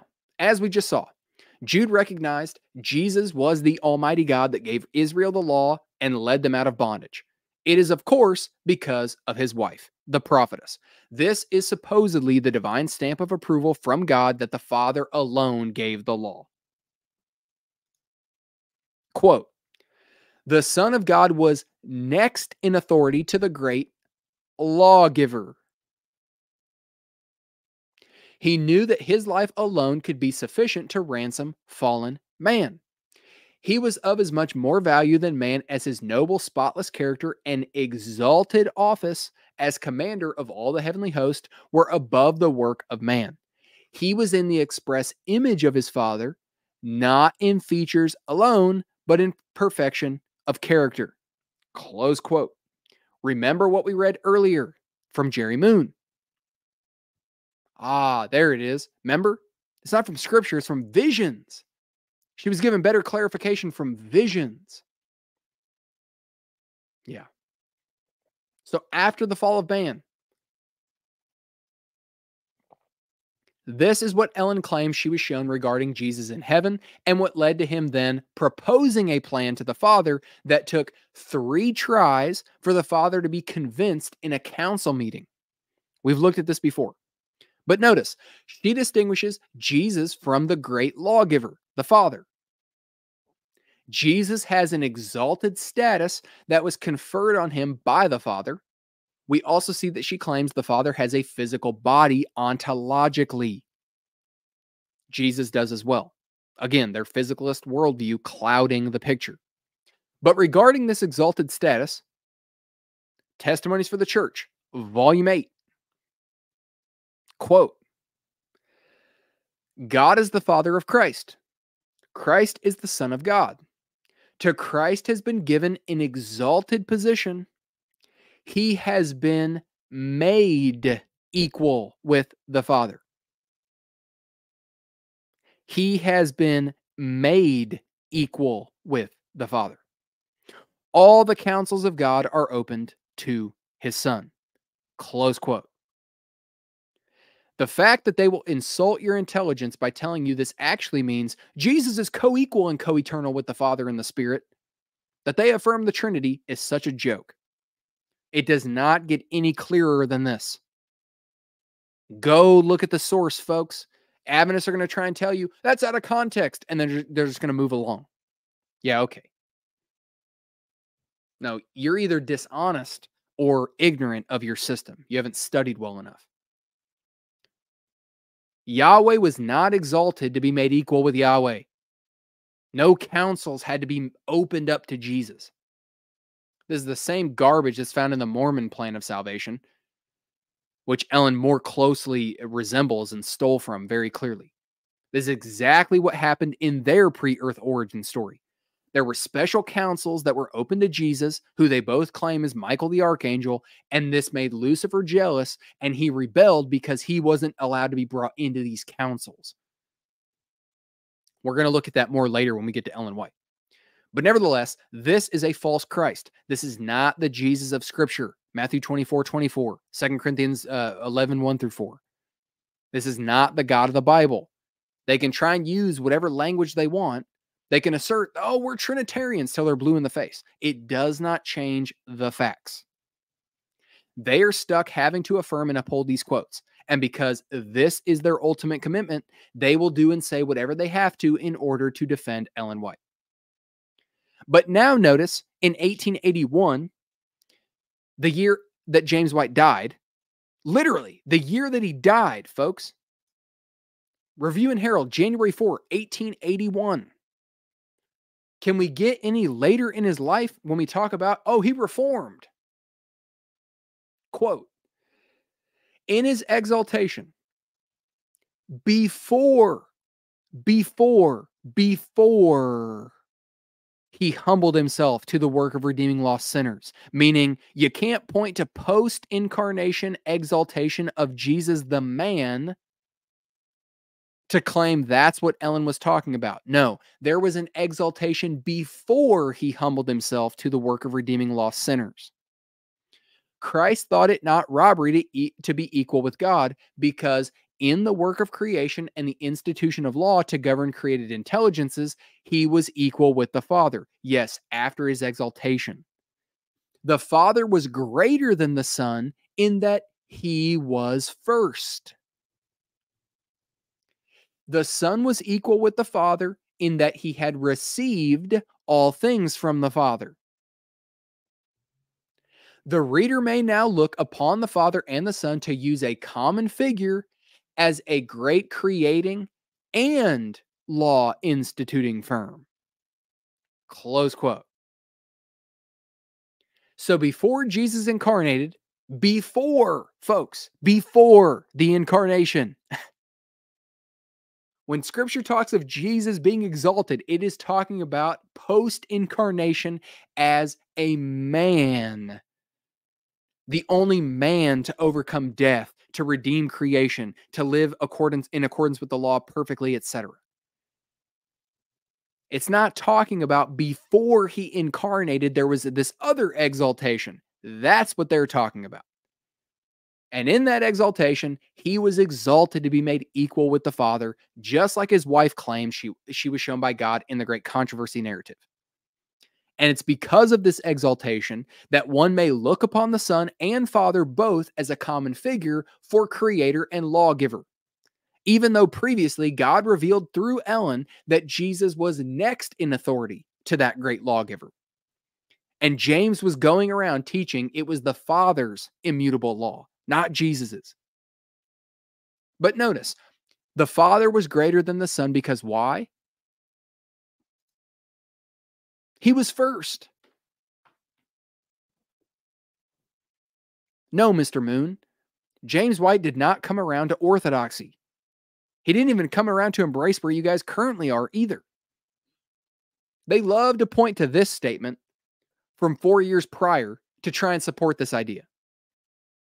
Quote, the inexplicable Trinity that makes the Godhead 3 in 1 and 1 in 3, what Jerry Moon called a mathematical paradox, is bad enough. But that ultra-Unitarianism that makes Christ inferior to the Father is worse. Did God say to an inferior, let us make man in our image? Close quote. Folks, understand this statement in light of the one we just read from 4 years later. 4 years later. What does James White mean by Jesus not being inferior? There was a point in the past where Jesus came to be and was then exalted to be made equal with the Father. And it's because of that they are not seen as inferior. That's not in harmony with what Ted Wilson said in that clip. No, this is heresy. This is not some secondary thing, folks. If you do not believe in the triune God, you're going to go to hell.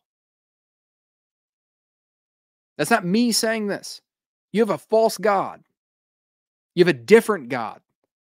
This isn't like, should there be drums and worship music? Folks, if you don't believe in the Trinity, you have a false God. It's time to wake up. It's time to get serious about this if you're an Adventist. It's not just picking at straws here, folks. It's a serious matter. At some point, you have to draw the line. It's not just, oh, well, we believe in the 10 Commandments. Who gave the 10 Commandments? You don't even have the right lawgiver. Jesus was never exalted to be made equal with the Father prior to the creation of the earth, to then be led into some special counsel of God the Father and be brought into the plan of creating the earth. When they cite stuff like this, like James White does here, regarding let us make man in our image. Don't forget, they don't believe heavens and earth were created in the beginning in Genesis. That's only the earth and the firmament of the earth. Heaven and the angels in the universe existed long before the earth. Which is why people are often shocked to hear this, because they associate young earth creationism with all of creation. But no, the Seventh-day Adventist Church is only talking about the earth. And it was prior to the creation of the earth that Jesus was supposedly brought into existence, had a beginning, but he's not created. And it's so long ago in the past that basically it seems like eternity. That's what these pioneers were saying. But as we saw, he believed that Jesus had a starting point, and that's why the Father is greater. So James White, flaming heretic. Hopefully he repented of his damnable heresy on his deathbed. Seriously. Blasphemous, flaming heresy. Next up, Joseph Bates, the other key player in systematizing SDA theology. Quote, my parents were members of long standing in the Congregational Church with all of our converted children thus far, and anxiously hoped that we would also unite with them. But they embraced some points in their faith which I could not understand. I will name two only: their mode of baptism and the doctrine of the Trinity. Respecting the Trinity, I conclude that it was an impossibility for me to believe that the Lord Jesus Christ, the Son of the Father, was also the Almighty God, the Father, one and the same being. I said to my Father, if you can convince me that we are one in the same sense, that you are my Father and I your Son, and also I am your Father and you are my Son, then I can believe in the Trinity. Close quote. Fashioning a God in the likeness of man that he deems to be worthy of belief strikes again. Oh, because he deemed it to be worthy. Oh, okay, I can understand it. So therefore, he uses an analogy of two human beings and then pushes that off onto how God must be by nature. Despite God telling us very clearly that he's not like anything in creation. Isaiah 40, all throughout the Psalter, etc. God is not like creation. He is wholly other. This is also another example of why the terms person and being are so important in this discussion. Because once again, we have another pioneer claiming he couldn't believe that Jesus is the Almighty God because Jesus isn't the Father.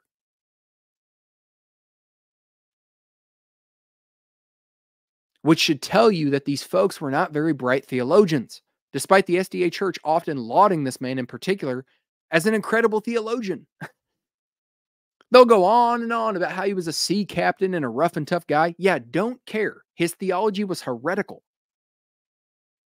But also, it's rather rich that he criticizes infant baptism as being unbiblical, when this is the movement that makes you take vows to the SDA organization, including to believe and uphold the writings of Ellen White in order to be baptized. Yeah. I can make a biblical defense for my position on infant baptism. They can't for their baptismal vows to Ellen White, or any of them for that matter. But another quote, bit of a long one here. In a letter he wrote to William Miller, quote, much derision is made about those of our company that have joined the Shakers, another cult from the 19th century. I say it is a shame to them first to have preached so clearly and distinctly the speedy coming of the Lord Jesus Christ personally to gather his saints, and then to go and join the Shakers in their faith that he, talking about Jesus, came spiritually in their mother, Ann Lee, more than 70 years ago. This, without doubt in my mind, is owing to their previous teaching and belief of the doctrine called the Trinity. How can you find fault with their faith while you are teaching the very essence of that never to be understood doctrine? For their comfort and faith, and of course your own, you say Christ is God and God is love. As you have given no explanation, we take it to come from you as a literal exposition of the word. Close quote. So I guess God's not omnipotent because that can't be fully comprehended in the human brain. I guess God's not eternal because we can't comprehend that in our mind. According to this silly standard, if man can't totally wrap their head around it, it can't be true. It's almost like pragmatism in a sense. But there we go. Yet again, Jesus isn't God. That's relegated to the Father. He continues. We believe that Peter and his master settled this question beyond controversy in Matthew 16, 13 through 19. And I cannot see why Daniel and John has not fully confirmed that Christ is the Son and not God the Father. How could Daniel explain his vision of the 7th chapter if Christ was God? Here he sees one like the Son of Man, and it cannot be proved that it was any other person. He adds that in brackets. Here he sees one like the Son of Man, and there was given him dominion and glory and a kingdom by the Ancient of Days. Then John describes one seated on a throne with a book in his right hand, and he distinctly saw Jesus come up to the throne and take the book out of the hand of him that sat thereon. Now, if it is possible to make these two entirely different transactions appear in one person, then I could believe that God died and was buried instead of Jesus, and that Paul was mistaken when he said, "Now the God of peace that brought again from the dead our Lord Jesus, that great shepherd of the sheep," and that Jesus also did not mean what he said when he asserted that he came from God and was going to God, and much more if necessary to prove the utter absurdity of such a faith. Close quote. The amount of confusion. The amount of confusion. So it's entirely absurd to believe that Jesus is God. Once again, we have another pioneer who doesn't even know the basics, but is criticizing the Trinity as an absurdity. I can't believe Jesus is the Father. Trinitarians don't believe that, sir. I can't believe Jesus and the Father are the same person. Trinitarians don't believe that, goofball. He basically says to believe Jesus is God is to believe Jesus is the Father. So he thought Trinitarianism was modalism. Again, you guys don't know history. It's like we're literally just taking a walk. It's like we're literally just taking a walk through like the 3rd and 4th centuries again. Like, dude, this was dealt with like hundreds of years before you guys were even around. And here we heard the classic, Jesus is the Son of God, not God. This is why I was saying in the beginning, understanding the economics versus the ontology of the Trinity is so important. This is a prime example, folks, for you right here of an individual who didn't understand that. Well, how could Scripture say in some places God raised Jesus from the dead if he is God? I don't know, maybe the same way that Jesus himself said in John 2 and John 10 that most assuredly and without a question he would raise himself from the dead. The scriptures also say the Spirit raised him from the dead. This just proves Trinitarianism. A son is still the same ontologically as their father. So that just backfires on them. But he talks of Daniel 7 in the Ancient of Days being approached by Christ, and this is supposed to mean Jesus isn't God, he's the Son. Here we have an issue of not just understanding misunderstanding the incarnation, but the hypostatic union. Again, we'll look at this more closely in a bit with another quote, but this objection holds zero water because it's based on just not understanding the basics. It's like these objections, it's like, dude, people were around before you, Mr. Bates. Christians were around before you. I know you guys think that you were some special selected, you guys are just better than everyone else. You guys glow in the dark. You're so special. This was around long before you guys. You don't think people understood and read that he's the Son of God? You don't understand what you're talking about. But anything to pawn everything off on Roman Catholicism. But at the same time, this was part of who God supposedly raised up to restore his church. Alrighty then. Joseph Bates, heretic. J.N. Loughborough, from their church paper, September 20, 1898. Notice the date, folks.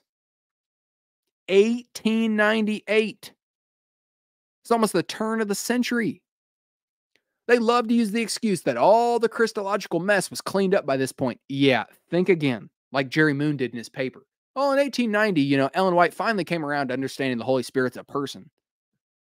Yet you have this guy sent out to parrot his ancient heresies as some new light from God. Ugh. Under the heading, The Spirit of God, in this issue of the Review and Herald. This is their church paper, folks. The Spirit of God is spoken of in scriptures as God's representative. Like we saw in the Fundamental Beliefs book. The power by which he works, the agency by which all things are upheld.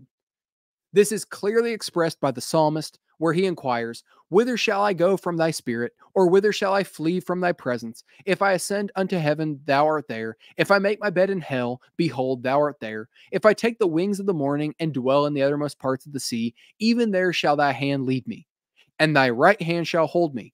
Psalm 139, 7 through 10. We learn from this language that when we speak of the Spirit of God, we are really speaking of his presence and power. Close quote. This is in 1898, folks. The decade when Ellen White supposedly corrected all this mess. But if the Spirit of God is just the presence of God, why does he speak? If the Holy Spirit's only a power and agency, not a distinct person from the Father and Son, then why does the Holy Spirit pray for believers?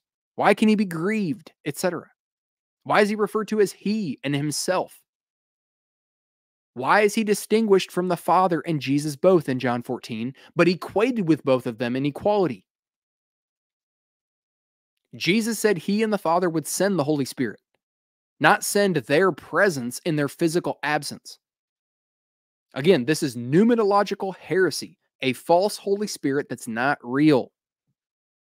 Yet this guy was sent around to teach this to people. And again, it's always coming at the behest of, well, Ellen White confirmed it in a vision.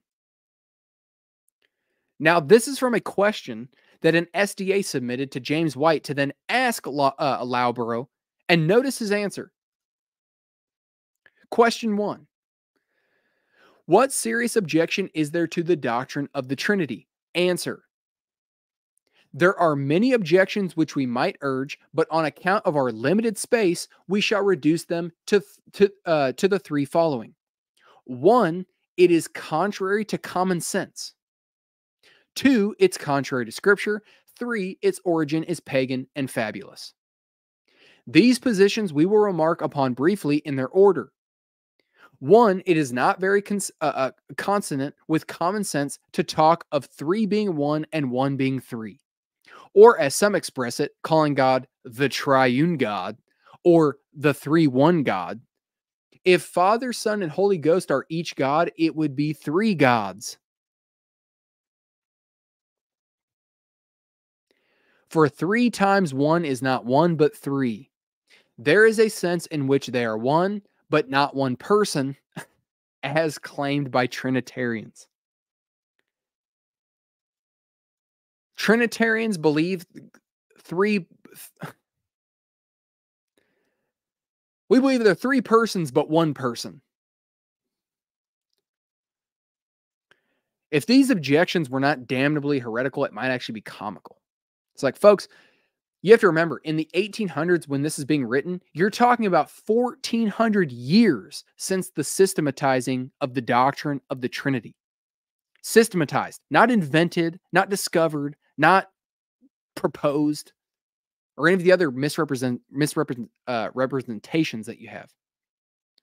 1,400 years. People have been catechizing their children in basic Christian doctrine before these jokers even came onto the scene. And all of a sudden, this doctrine's absurd. It means 3 gods and so on. No. Instead of utilizing Occam's razor and realizing, no, it's these guys that are totally ridiculous and had no clue what they were talking about. It's everyone else that's universally been wrong for 2,000 years. If this guy actually understood the terms person and being, that they're not the same, he'd understand why the Trinity is not three gods. Three whos is not three whats. God is a title for the what, not the who. He goes on in his response. I mean, it's a long write-up in that article. You can look it up. He goes on in his response to say John 17, Jesus' high priestly prayer, refutes the Trinity. Once again, as if the church for 2,000 years hasn't been aware of the high priestly prayer of Christ. Instead of just stopping to think, those that came before me were probably aware of this pericope. I wonder what they said about it. No, instead, they just asserted this silliness. Have you ever read John 17, bro? Yeah, good one. We need to understand all of Scripture in total, folks, not cherry-picked proof texts. It's one thing to cite a proof text to say a general point, but if the general point that you're making causes conflict contextually, maybe it's time to reconsider your understanding. Because John 17 has to be understood not just in the context of what all of John has said before John 17 in 16 chapters, but in light of all of Scripture. The guy literally goes on to claim the Trinity is a pagan concept adapted to fit with Christianity. I mean, seriously? He says it's a Persian concept. Just silliness. Not even a serious person. It's like the equivalent of the modern day internet conspiracy theorist that sadly is a victim of the Dunning-Kruger effect. Dunning-Kruger is where a person thinks they know more than they do, but they don't recognize that they think they know more than they do. All that to say, J.N. Loughborough, heretic. Next up, W.H. Littlejohn. This guy was an SDA pastor in the 1860s. He was a part of the movers and shakers like Uriah Smith, James White, G.I. Butler, and so on. He traveled around preaching with them, etc. He was involved in getting the Battle Creek College back up and going. Wrote a lot about sort of the similar stuff that I do, polemical, apologetic material. This is what he said in the Review and Herald in response to the question, do you believe sins were atoned for on the cross? And this is the answer he recommends that Adventists give. Quote, I believe there's not a single Bible passage among those usually employed to prove that the atonement took place at the cross that will justify such a conclusion. The doctrine itself is contrary to reason. When sin is atoned for, it's fully disposed of and can never be charged to the account of the offender again. To reason, therefore, that the sins of those who are converted were atoned for on the cross would be to argue that such persons could not be lost. Close quote. Abject heresy.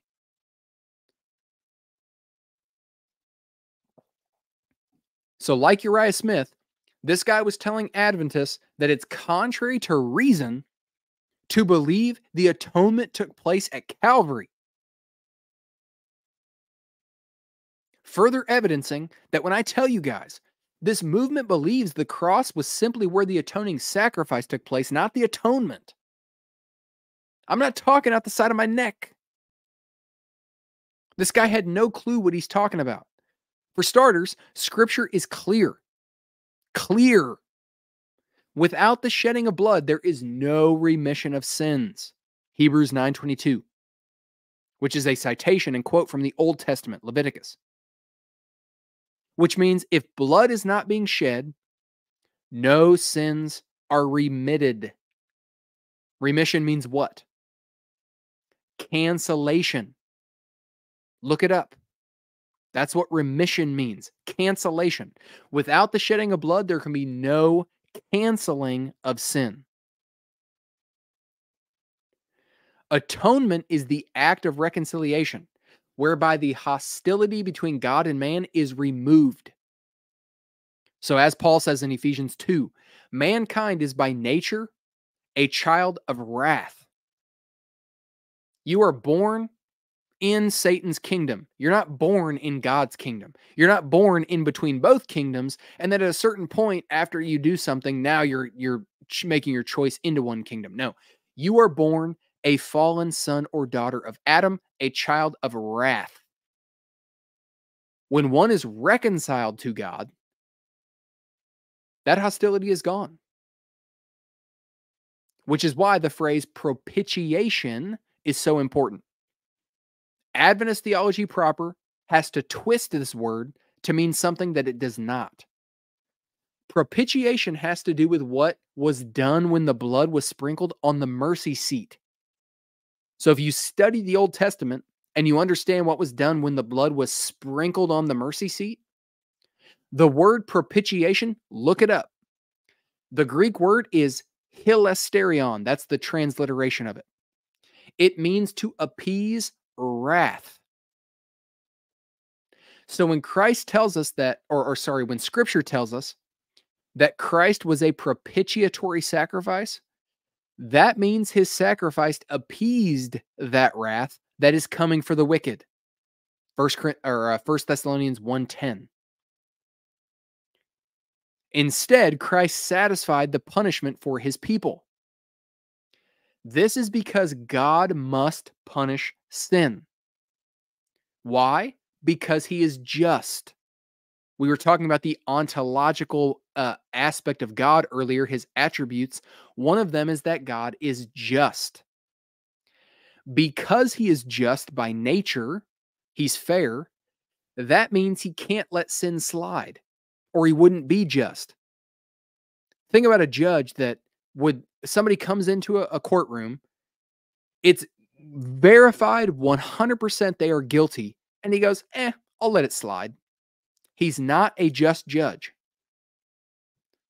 This is what Romans 3 is getting at when it says God is both the just and the justifier of the one who believes. Notice Romans 3, 21 through 6. Romans 3, 21 through 6. But now the righteousness of God has been manifested apart from the law, although the law and the prophets bear witness to it. The righteousness of God through faith in Jesus Christ for all who believe. For there's no distinction.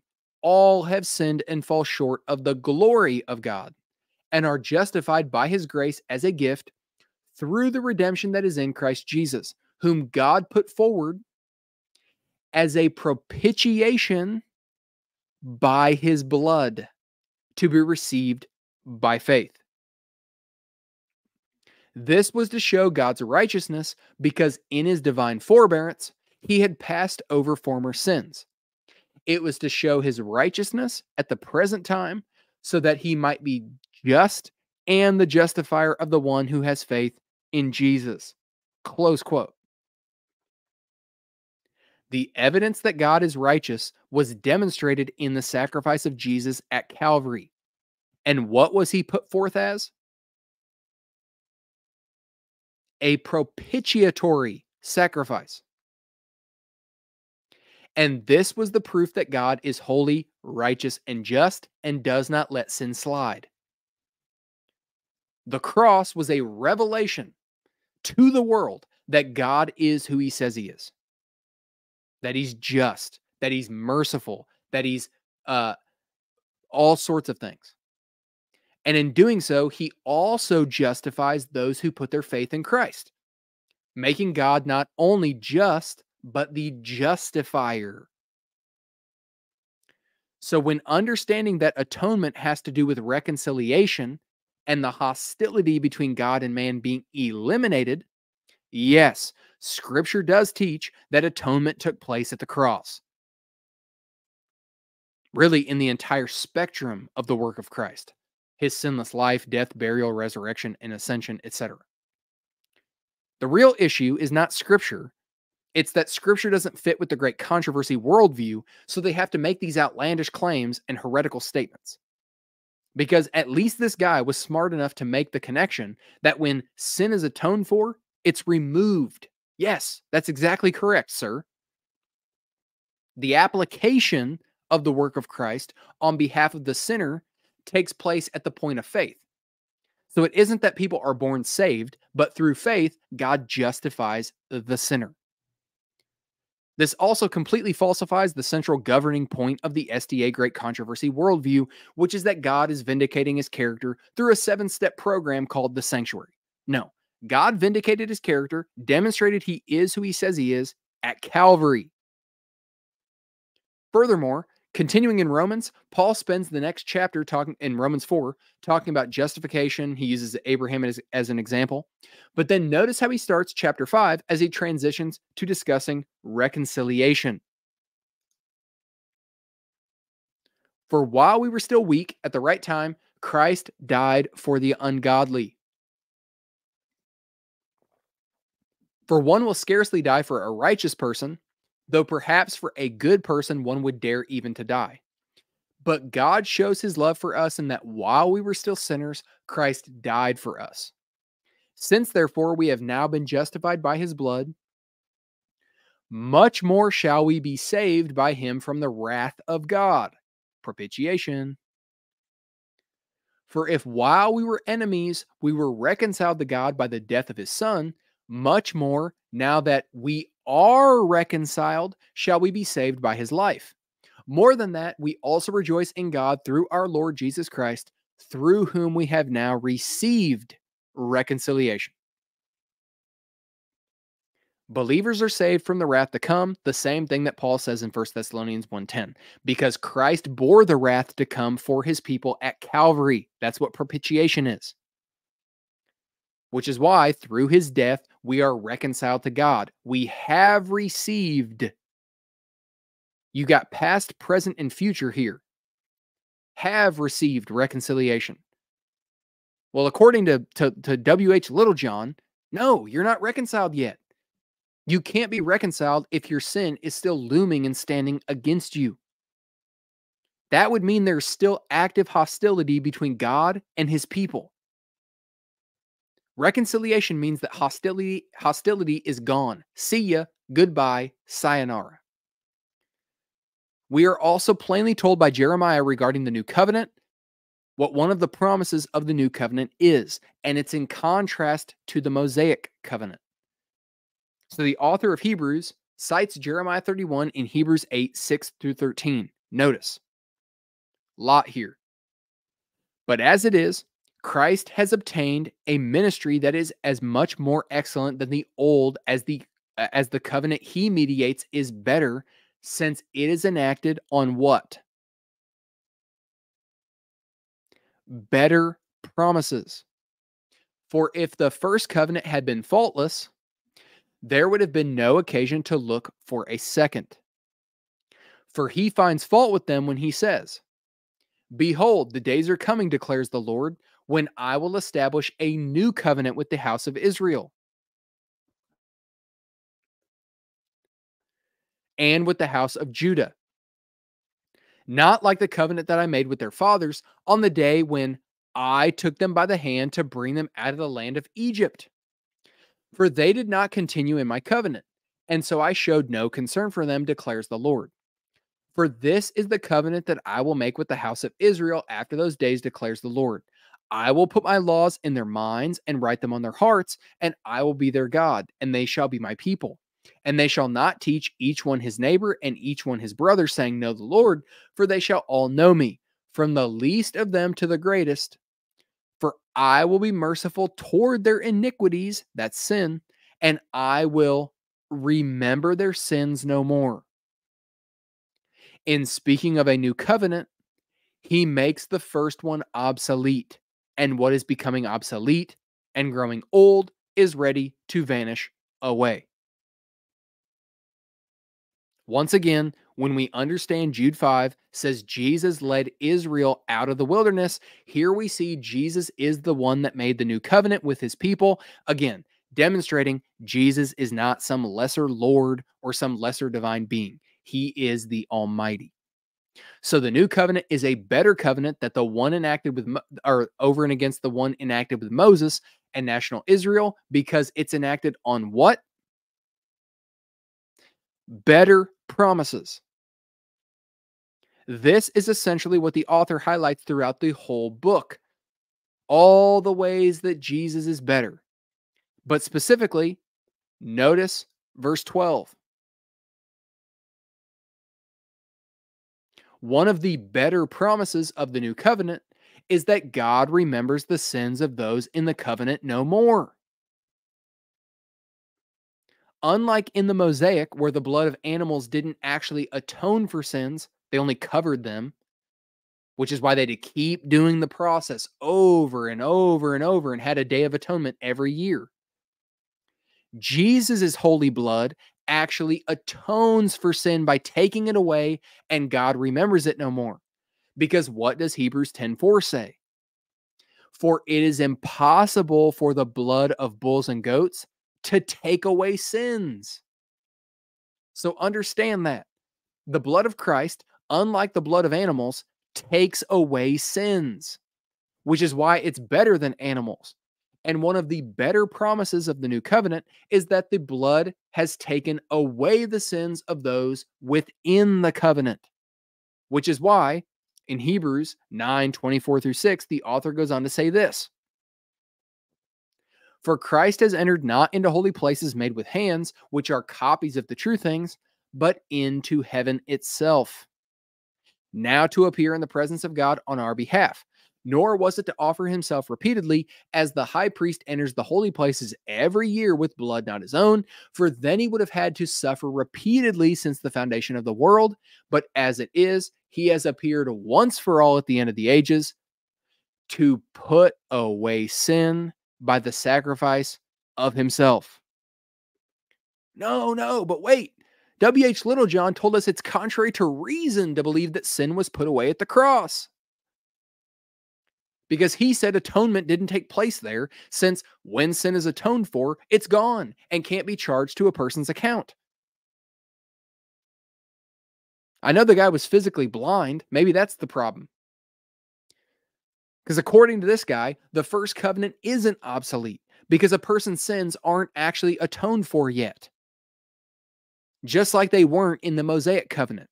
They're only being covered because they have their whole investigative judgment where sins are standing on record in heaven for Jesus to investigate and deal with. How he's doing that, their scholars can't tell me.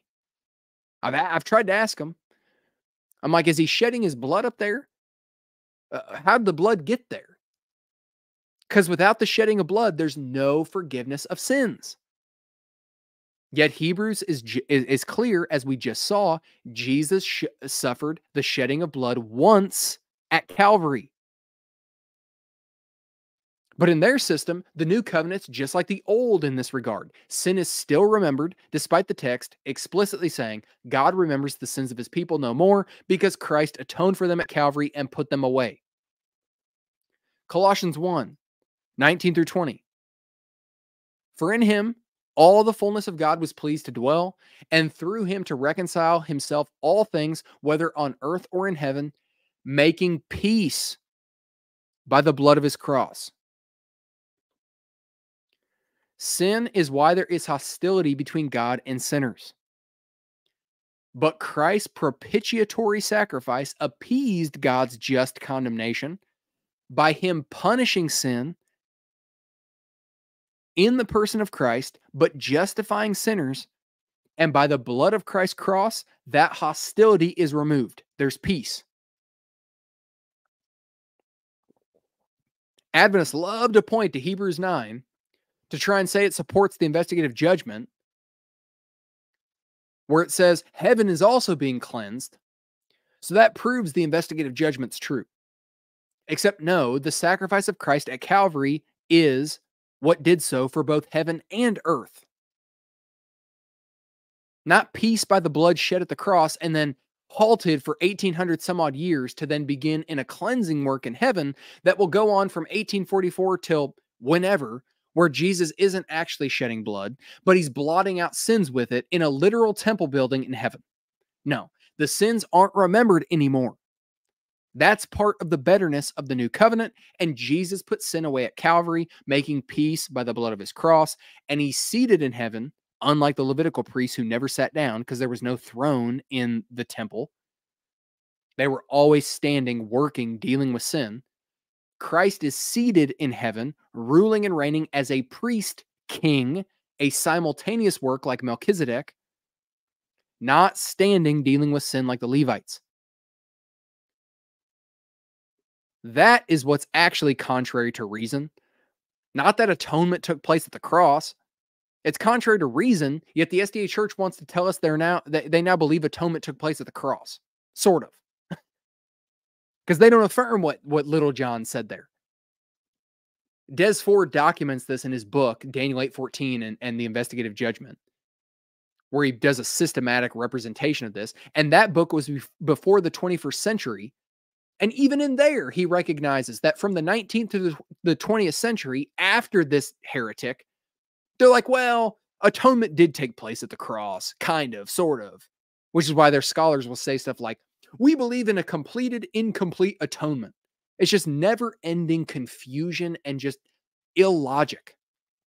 It's like it's part of the reason I can't remain Adventist. It's like I can't remain just being like having to thwart my critical thinking and just this is illogical. It doesn't even make sense. But this is why it's inconsistent for Adventists to claim that they are reconciled to God right now. And you'll often see me asking them that question. Do you have peace with God? That's a leading question I always start with in discussing with SDAs. Are you currently reconciled to God? Because that's the conundrum. No, in that system, you're not. This is something still future to be determined. They don't actually know what the future holds because salvation ultimately comes down to the individual holding up their end of the bargain. Their sins are still looming over them. Despite Paul saying there's no condemnation for those in Christ Jesus, the way the Adventist Church defines being in Christ Jesus, there is still condemnation for you, potentially. Next quote, another question and answer in the Review and Herald. The question, will you please favor me with those scriptures which plainly say that Christ is a created being? Answer, you are mistaken in supporting that Seventh-day Adventists teach that Christ was ever created. They believe, on the contrary, that he was begotten of the Father and that he can properly be called God and worshipped as such. They believe also that the worlds and everything which is was created by Christ in conjunction with the Father. They believe, however, that somewhere in the eternal ages of the past, there was a point at which Christ came into existence. Also notice, folks, by worlds, they mean all these other worlds with unfallen beings on them that all keep the 10 Commandments and are looking in on the great controversy, etc. He continues, they think that it is necessary that God should have antedated Christ in his being in order that Christ could have been begotten of him and sustained to him the relation of son. They hold to the distinct personality of the Father and Son, rejecting as absurd that feature of Trinitarianism which insists that God and Christ and the Holy Spirit are three persons and yet but one person. SDAs hold that God and Christ are one in a sense that Christ prayed for his disciples might be one. In an example, one in spirit, purpose, and labor. Close quote. So first notice, no mention of the Holy Spirit being involved in creation. Jerry Moon recognizes that same thing in his paper regarding Ellen White. She didn't include the Holy Spirit in the work of creation, which, as we saw, is because she didn't believe the Holy Spirit was a conscious person at the time of writing those things. But this quote is a perfect example of the illogic of Adventism. He says Jesus wasn't created, but at some point in the past, he came into existence. It's like, is it any shock that this movement is a total mess of confusion, Ted? And the evidence that this guy himself was confused is that what he said regarding God being three persons but one person. No, Trinitarians don't believe that. Completely clueless. Yet again, we see the distinction between person and being is so important, but we're the ones that are confused. It's us that are the total confused. Yeah. Notice what this guy says makes the heavenly trio one. Not their being, meaning their mode of existence, but they're united in a mission and a purpose, just like Ted Wilson said in the opening clip. Folks, that is not one God. That's not one God, my friend. I'm not saying that they're not united in their purpose and mission. I am, but that's not what makes them one God. Jerry Moon and other SDA scholars want to tell us they're Trinitarians and they've reformed, yet in his paper, this is the exact claim he makes about how the heavenly trio is one God. Ultimately, because Ellen White's utilization of John, that little John put forth. And by John, I mean the book of John. The way Ellen put Jesus forth in the book of John is how little John here, John and little John, that's how little John here is using that. So all that to say, Walcott, Hackney, Little John, heretic. John G. Madison. Now, first notice, folks, what the Encyclopedia of Seventh-day Adventists says in part about this guy. Quote, Madison's legacy is vast. Organizing the work in 3 Scandinavian countries, as well as planting numerous Scandinavian churches in the American Midwest from scratch, spreading the gospel of the love of Jesus through his writings and publishing, as well as teaching and public campaigns. Besides his widespread organizing of the Scandinavian Adventist churches, his legacy was also theological. The deeply evangelical, Christocentric focus of his preaching, coupled with a genuine interest in the saving of souls for Jesus, influenced the approach of Adventism in Scandinavia, not the least in Sweden. This focus would remain for most of the 100+ years ahead. Close quote. Let's look at the Jesus that Mr. Madison was preaching and leading people to. Quote, Christ is the only literal Son of God, the only begotten of the Father, John 1:14. He is God because he is the Son of God, not by virtue of his resurrection. I'm going to repeat this. He is God because he is the Son of God, not by virtue of his resurrection. If Christ is the only begotten of the Father, then we cannot be begotten of the Father in a literal sense. It can only be in a secondary sense of the word. Close quote.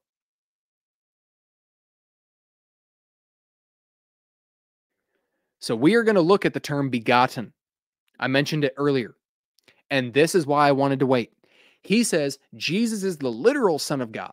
By this, they mean Jesus was brought forth into being at a point, or had a beginning at a point in the past. He's not the eternal God, the Almighty. But before doing that, we have to examine how poor yet another one of these pioneers' understanding was. Notice Romans 1:1-4, specifically verse 4. Paul, a servant of Christ Jesus, called to be an apostle, set apart for the gospel of God, which he promised beforehand through his prophets in the Holy Scriptures concerning his Son, who was descended from David according to the flesh, and was declared to be the Son of God in power according to the Spirit of holiness. How? By his resurrection from the dead. Jesus Christ our Lord. But hold up.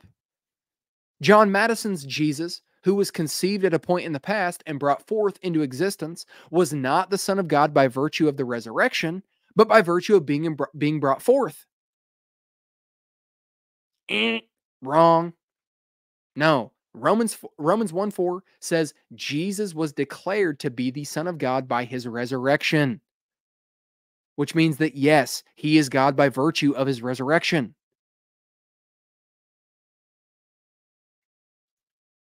It's like, folks, these were not bright thinkers. This is who God used to raise up and restore the church that never disappeared. Now, when it comes to the word begotten, the Greek word monogenes, it does not mean that Jesus had a beginning, like these pioneers believed. All anti-Trinitarians try appealing to this. Begotten, but no. Notice this paragraph from Table Talk magazine. Excellent publication. I cannot recommend it more highly. This is from one of their devotions on specifically begottenness and procession. What makes the 3 persons of the Trinity differ from one another is a difference in relations, not in attributes. From the early church fathers through the Protestant reformers to today, Orthodox Christianity has said that what makes the Father is that he is eternally unbegotten, and what makes the Son is that he is eternally begotten. Evidence for this is found in passages such as John 1:18, which in the King James refers to the Son as begotten. This is a better translation of the Greek than in some newer English versions, for the underlying Greek word has to do with generation. The Son is eternally generated by the Father.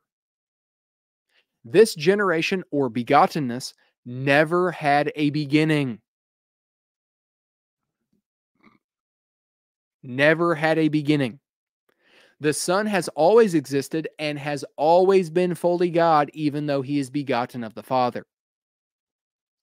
And the Father has always begotten the Son, such that the Son and the Father are both fully God. Close quote. So they start by explaining what I did earlier regarding the economic and ontological Trinity.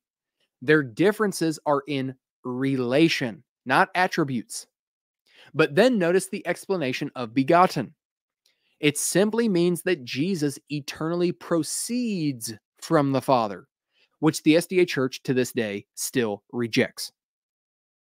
What is called eternal procession or eternal generation of the Son. The eternal proceeding forth from the Father of the Son. This is why it is wrong to say that Jesus is self-existent, like Ellen White erroneously claimed. No, he is not. What's self-existent is the one God, Father, Son, and Spirit. You're dividing them at the wrong level. You're dividing them ontologically, not economically. The point being, the term begotten does not mean that Jesus had a beginning like Uriah Smith tried saying meant in the quotes we looked at earlier. It doesn't. This discussion is not new to the 19th century. It is old, folks, long before the SDAs.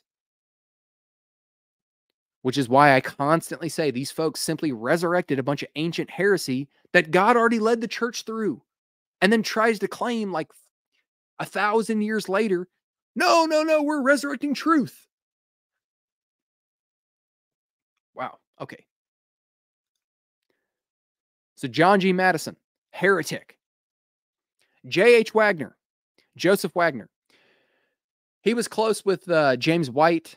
He was the editor of Signs of the Times for a while. Notice what he says regarding the Trinity and the atonement. Many theologians really think that the atonement in respect to its dignity and efficacy rests upon the doctrine of the Trinity.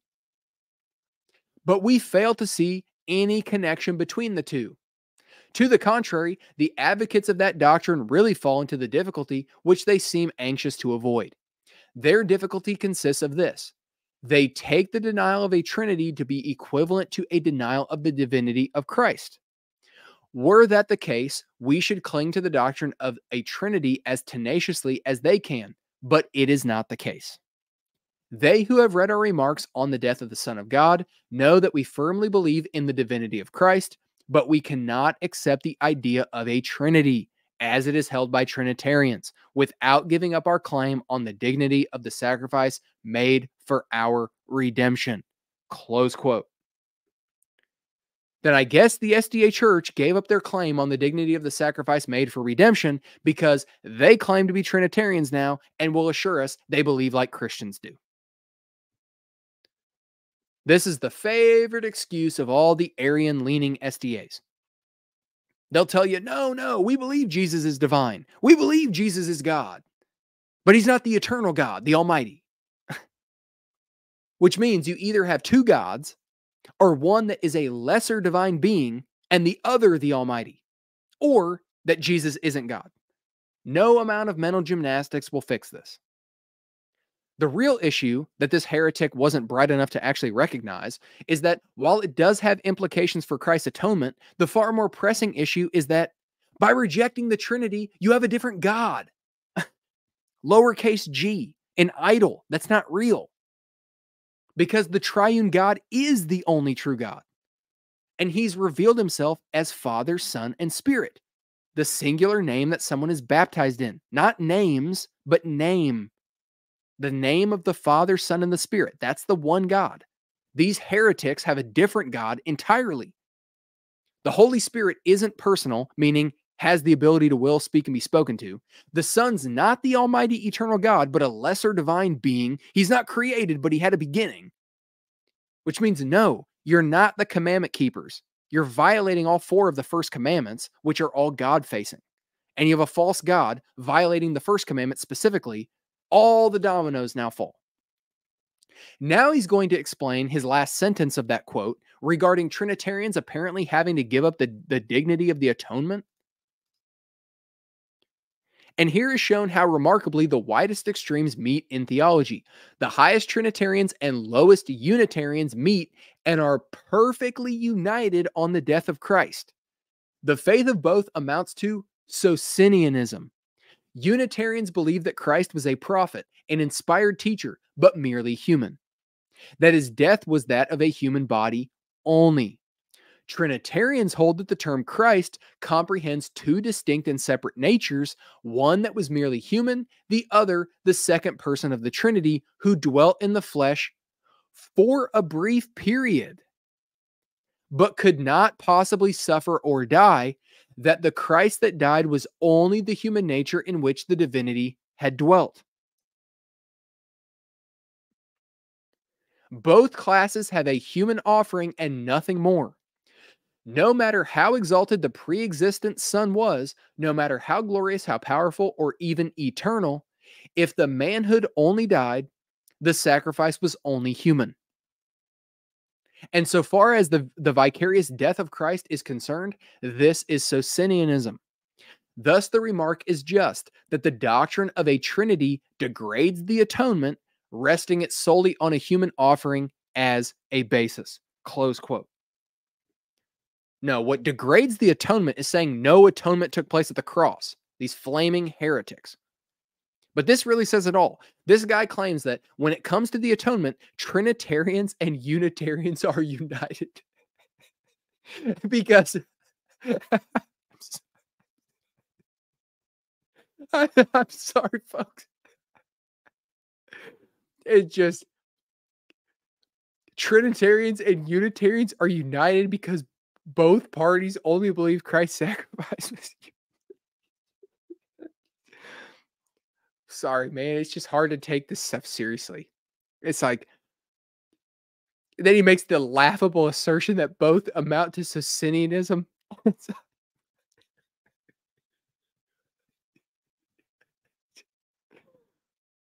It's coming from the movement that handles the Bible exactly like the Socinians, completely detaching it from history.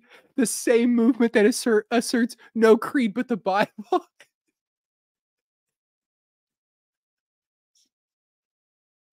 I'm sorry, folks. The same movement that's a total theological free-for-all.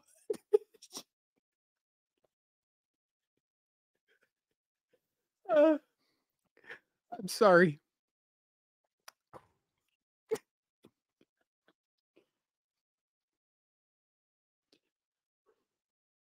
The movement that claims no creed but the Bible, just like the Socinians, which is why the Socinians were a total theological free-for-all, completely untethered from Christian history, went totally rogue as a novel sect that ended up embracing all sorts of ancient heresy. Gee, exactly like the SDA Church. To make the charge that Unitarians, which is what the Socinians were, and Trinitarians affirm the same thing regarding the atonement.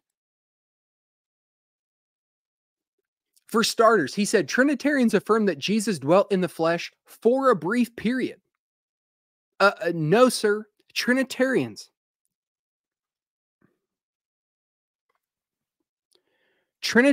which is the classical Christian position, believe that Jesus will forever retain his physical, resurrected, glorified body and will dwell with his people in union as such forever. This is literally central to our theology around the incarnation.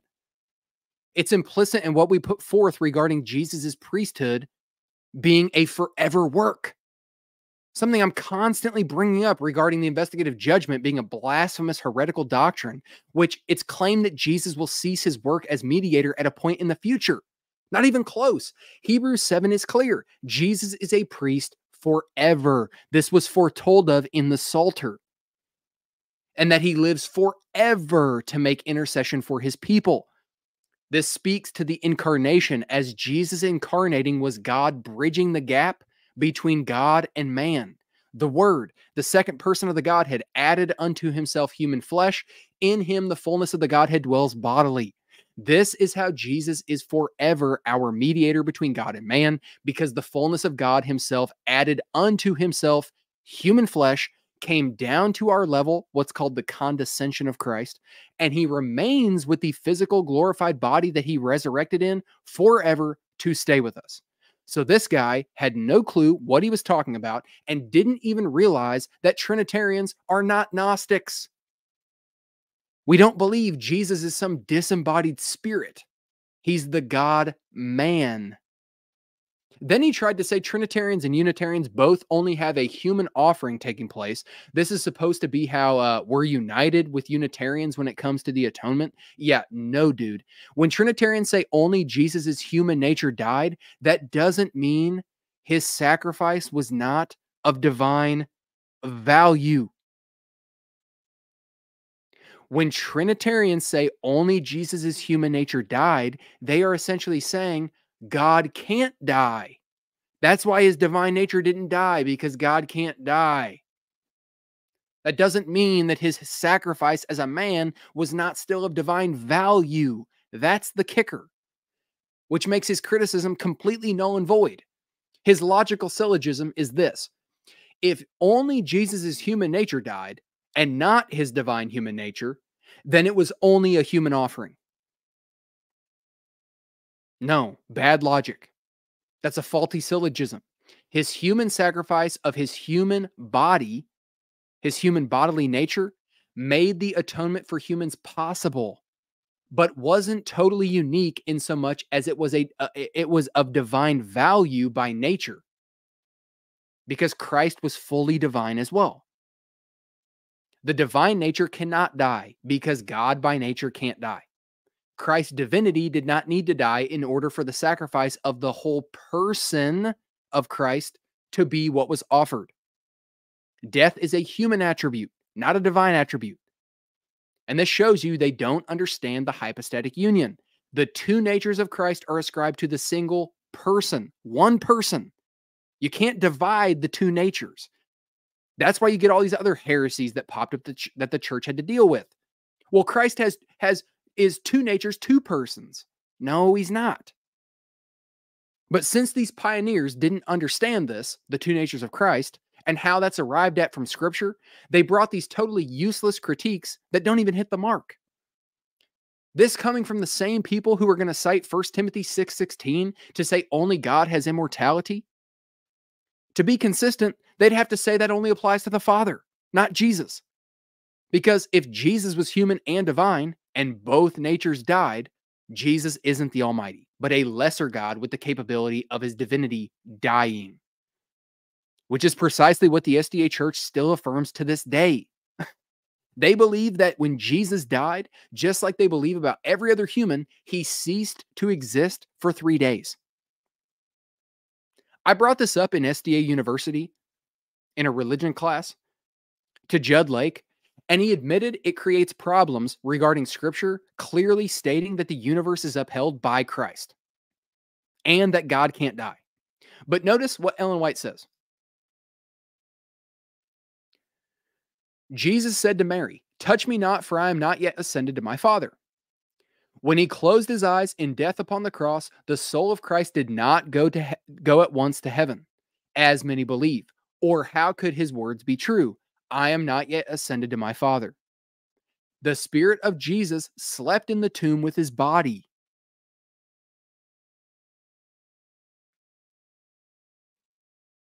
And did not wing its way to heaven, there to maintain a separate existence and to look down upon the mourning disciples, embalming the body from which it had taken flight, All that comprised the life and intelligence of Jesus remained with his body in the sepulchre. And when he came forth, it was as a whole being. He did not have to summon his spirit from heaven. He had power to lay down his life and to take it up again. Close quote. Folks, God does not sleep. This is a human attribute. Yet she claims that Jesus slept in the tomb. All that comprised him, that was laid in the tomb, was no different than any other human. Except, no, Jesus is the unique incarnate one. He's fully divine and fully human. Yes, with two natures. And the modern SDA church tries to affirm this now. Which is precisely why the anti-heavenly trio folks in their ranks are arguing with them, claiming they have apostatized from the roots of the pioneers, which was correct, supposedly. The point being, no, Jesus' divine nature did not die. This is part of why the incarnation is such an important doctrine. When you affirm the kenosis heresy like the SDA Church does, this is the problem you run into. The kenosis heresy is the claim that Jesus set his divinity aside when he incarnated and was only a man while on earth. Except no, divine attributes are ascribed to the single person, which is both human and divine. After he added unto himself divinity, you can't divide the two natures. I'm sorry, you can't do that. And to claim that the Christian church has been confused on this for 2,000 years, no, you're a fool to say something like this. You don't know what you're talking about. But now, because we have to demonstrate this with sources, what's my source for this? Notice, what does the SDA Church's website say on a page titled, What Adventists Believe About the Life, Death, and Resurrection of Christ?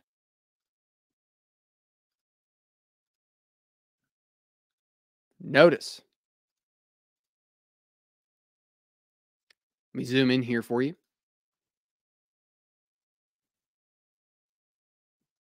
What does it say? Jesus came to experience life as we do, as 100% human. Out of love for every single one of us, he chose to be stripped of his glory, Philippians 2, 6 through 8, and was given no advantage over us when it came to living a life without sinning. The Word became flesh and dwelt among us, John 1:14, but this made him no less divine. Jesus was still 100% God.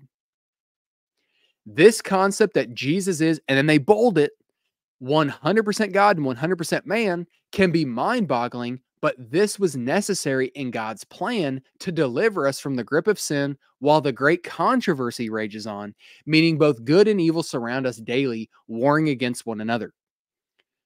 So Jesus, as part of the Godhead, had to live a perfect life. Then his innocent blood could cover our sins and make it possible for us to inherit eternal life. Notice, cover sins. What did we see in Hebrews earlier about what makes the new covenant better? No, it's not just covered like the blood of bulls and goats. Removed. You still see the pioneers' ideas undergirding all of this. But they continue. Notice, Philippians 2, 6 through 8 says that even though Jesus is God, he set his divine nature aside and took on human nature. He came to serve us, to show us God's love, for us to live as our example. He came to minister to people. Through his perfect obedient life, he obeyed the Father in every way, even when it led to a humiliating death on a cross. Notice, they try and pay lip service to the hypostatic union, that Jesus is 100% God, 100% man. He's the God-man. But then they went on to say what? About Philippians 2, 6 through 12, or 6 through 8, technically. That upon incarnating, he set his divinity aside. This is the kenosis interpretation of Philippians 2, which is a heresy. The glory of Christ was indeed veiled, like they said in the first paragraph, in his incarnation, but he did not set aside his divine nature. There's a difference there. Divine attributes are ascribed to the incarnate Christ. He didn't set that aside. As we saw, he forgave sins. Only God can forgive sins. If he was only a man while on earth, he couldn't forgive sins. But what we see here is the fruit of these heretical pioneers trying to be merged with the more modern understanding and some branches of SDA leadership trying to embrace certain aspects of orthodoxy. No, sorry, does not work that way. That results in contradictions, which is exactly what that section of the webpage says. The hypostatic union and the kenosis heresy are not compatible. Yet they're trying to play both sides, creating contradictions. And this is why you don't come along in the 19th century and think you're smarter than everyone else that came before you. They were all stooges of the Roman Catholic Church, with the Trinity only being accepted because, well, the winners of history wrote the history. No, the Trinity poses zero problems for the atonement, nor are Trinitarians functionally Socinian when it comes to the atonement. Tell us you don't understand Socinianism and Trinitarianism without telling us that you don't know either. So this guy, J.H. Wagner, certified heretic. His son, E.J. Wagner. Lots of Adventists love to point to this guy and his efforts in justification by faith, which they don't mean the same thing Christians do, to say Adventism, since Wagner, is different. They got the gospel right. Yeah, well, unfortunately, when you're a Christological heretic, you can't possibly have the gospel correct, because the gospel is Jesus Christ's gospel according to Galatians 1:12, which means if you have the wrong Jesus, you don't have his gospel. Notice, Signs of the Times, April 8, 1889, the year immediately after the 1888 Minneapolis General Conference debacle regarding justification by faith. Quote, while both are of the same nature, the Father is the first in point of time. He's also greater in that he had no beginning, while Christ's personality had a beginning. Close quote. Look at the year, folks, 1889. This blasphemous heresy is still around and being taught by SDA authority figures up to the turn of the century. No, they don't possess the same nature then, Wagner. This is insight into how SDA theology even has a unique understanding of what nature means. And remember, in this system's theology, person means having a literal, tangible form. What he is not saying is that Jesus began to exist at his physical birth, but that at a point in the past, before the creation of the earth, Jesus was brought forth into being. The Father alone had no beginning, just like these other heretics we looked at. This is damnable heresy. It's a false Christ. Jesus Christ is Yahweh, folks, Jehovah. This idea of breaking apart the Godhead into different parts like this creates two issues you've had with Adventism from their inception. You either have the Father being the supreme and the Son being inferior and the Holy Spirit not even being a person, or you get where they are now, which is functionally tritheism, where they try and claim that the three persons are co-equal, co-eternal, but Jesus still lacks certain divine attributes, such as omnipresence. He's present through the Holy Spirit, who now they claim is a person, but is the person of the Father and the Spirit's or the Son's presence in their physical absence. Despite Jesus saying God is spirit and spirit is immaterial, these pioneers, to them, immaterial meant not real, which again is due to their physicalist worldview. The point being, no, Jesus had no beginning, as the Father, Son, and Spirit are the eternal God, the true God. E.J. Wagner, certified heretic. Last but not least, obviously no stranger, the prophetess. Now, in the last funeral stream, folks, we looked at a number of statements and quotes from her. We're going to look at some others now, because at the end of the day, she holds more weight and authority than anyone else we've looked at thus far and any living Adventist to this day. You know, I recently had a guy reach out asking about SDA theology. He talked to me about it, and then he went and talked to a bunch of SDA theologians. He got taken for a ride. He got totally bamboozled. Poor guy. Tried to tell him. I'm like, dude, you got hoodwinked. You got hoodwinked. Because he tried to appeal to, well, these scholars say this. Yeah, that doesn't matter. That's irrelevant. What matters is the ultimate authority sources. What matters is the great controversy theme. What matters is what Ellen White says. She holds far more authority than anybody else. So we're going to pay particular attention this time to the great controversy narrative and look at how much of this mess and confusion is rooted in that, and part of why eradicating this from the movement will essentially be an impossible feat without wiping out the whole house of cards. Okay? From the great controversy. But it's also in the SDA Bible commentary. Quote, before the entrance of sin among the angels, Christ the Word, the only begotten of God, was one with the eternal Father. One in nature, in character, and in purpose. The only being in all of the universe that could enter into all the counsels and purposes of God. By Christ, the Father wrought in the creation of all heavenly beings. Close quote.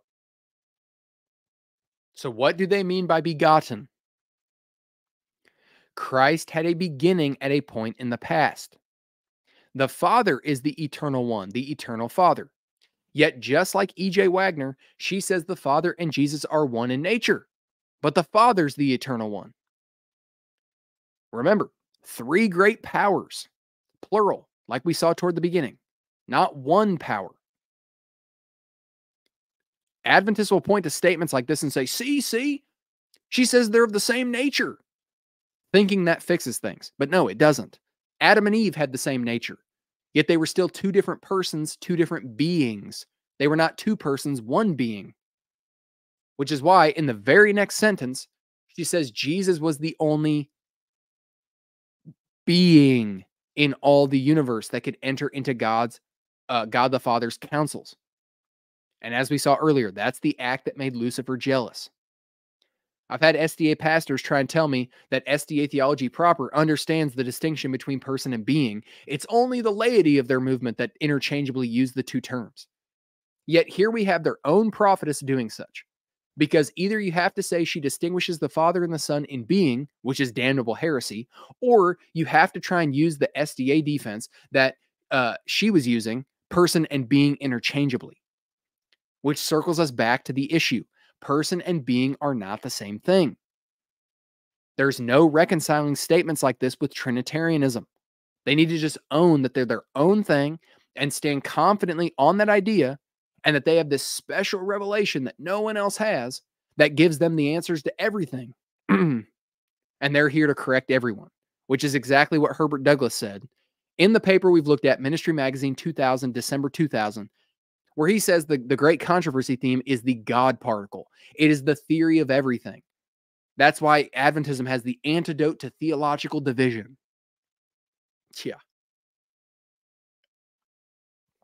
Except they try and play word games and insist that they're Trinitarians when their scholars outright state that they reject Orthodox Trinitarianism and don't mean what Christians do when they say that. They've taken the word to appear like the rest of us, which is dishonest.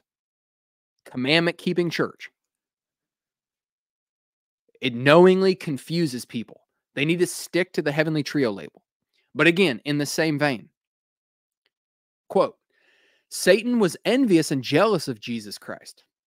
Christ had been taken into the special counsel of God in regard to his plans. While Satan was unacquainted with them, he did not understand, neither was he permitted to know the purposes of God. But Christ was acknowledged sovereign of heaven, his power and authority to be the same as that of God himself. Satan thought that he himself a favorite of heaven among the angels. Satan thought that he was himself a favorite in heaven among the angels.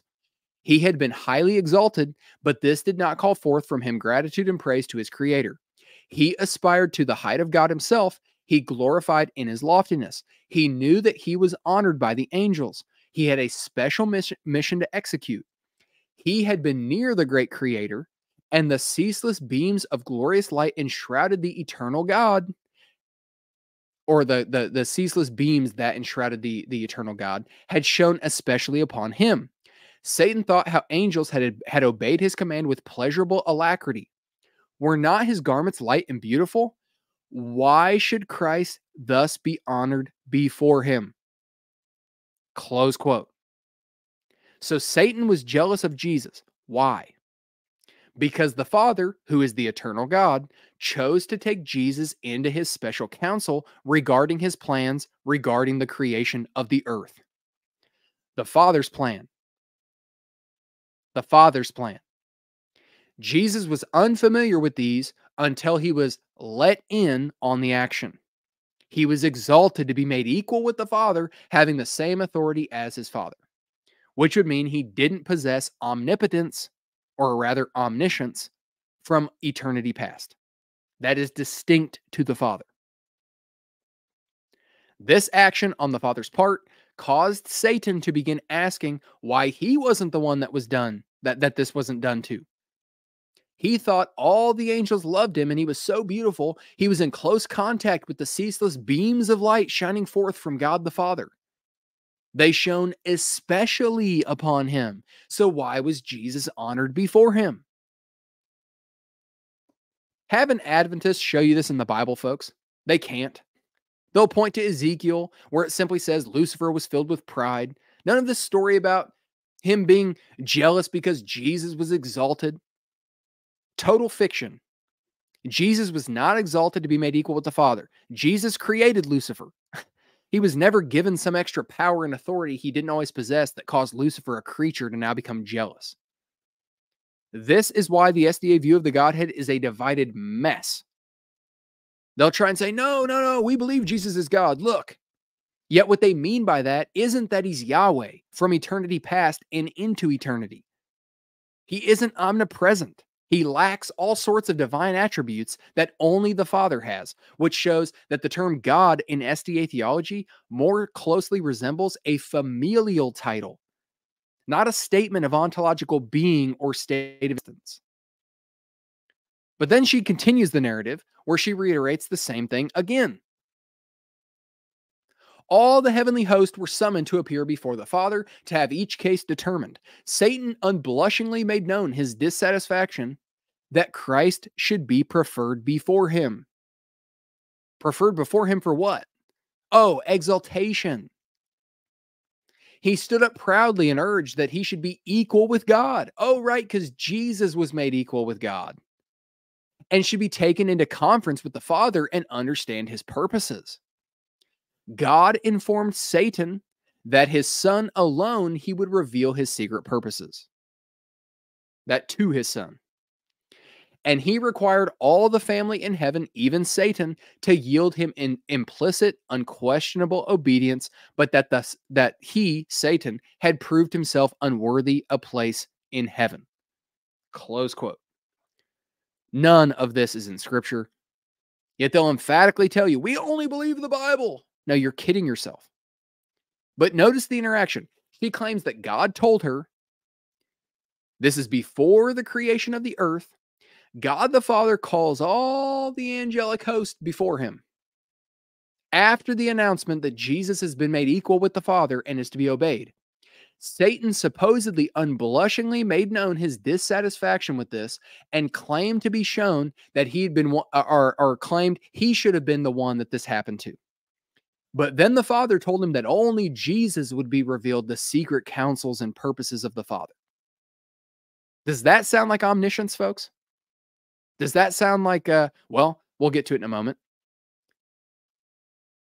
The Adventist Jesus apparently isn't omniscient either because he gained new insight and information after the Father decided at a point in the past to elevate him and give him access he didn't previously have. Even though he's God, they'll insist.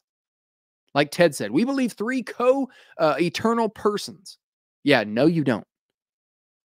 That's just Christianese to try and sound like you're Trinitarians.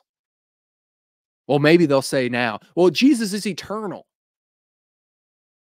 We disagree with the pioneers that he had a beginning in the past. He's co-eternal. Yeah, he's not Yahweh. And as we've seen, the highest source of authority in their movement distinguishes Jesus as a distinct being from the Father that was exalted to be made equal with the Father, given an exalted status that included gaining new information and insights that he previously did not have. After all this transpires, she claims that Lucifer continued in his rebellion in heaven, was then booted to the earth after its creation, kicked out of heaven. Adam and Eve were created on the earth as a probationary test to see if they would stand or fall. Satan then tempts Eve, she sins, and then is used by Satan as a false messenger to go tempt Adam, who she also says was deceived, despite scripture saying Adam wasn't deceived, who then went on and sinned as well. We've looked at how she botches Genesis, I don't even know how many times at this point. But after all that happens, then she had this to say. Sorrow filled heaven. This is after the fall of man. As it was realized that man was lost and the world that God created was to be filled with mortals doomed to misery, sickness, and death, and there was no way of escape for the offender. The whole family of Adam must die. I saw the lovely Jesus, and behold an expression of sympathy and sorrow upon his countenance. Soon I saw him approach the exceeding bright light which enshrouded the Father. Said my accompanying angel, he's in close converse with his Father. The anxiety of the angels seemed to be intense, while Jesus was communing with his Father. 3 times he was shut in by the glorious light about the Father, and the third time he came from the Father, his person could be seen. His countenance was calm, free from all perplexity and trouble, and shone with benevolence and loveliness, such as words cannot express. He then made known to the angelic host that a way of escape had been made for lost man. Had been made. Not a plan from eternity past. He told them that he had been pleading with his Father and had offered to give his life a ransom and take the sentence of death upon himself, that through him man might find pardon, that through the merits of his blood and obedience to the law of God, they could have favor with God and be brought into the beautiful garden and eat of the fruit of the tree of life. Close quote. So now that man fell, the Adventist Jesus proposed a plan to the Father that took 3 tries for him to accept. Jesus had to plea with him. Yet Jerry Moon told us in his paper that if there's division in the purpose or plan of the 3 heavenly trio members, that would be polytheism. Yet here you have them apparently not in agreement. Jesus had to plead with the Father to accept a plan? Totally ludicrous. And again, this is now an afterthought, clearly. It's not a plan from eternity past like Peter's preaching in the book of Acts. The plan that God had always had to work out, where the Son was always going to be. And notice, she diminishes Christ by saying the Father couldn't be seen. His glory was too great to behold, but Jesus, nah, he could be seen.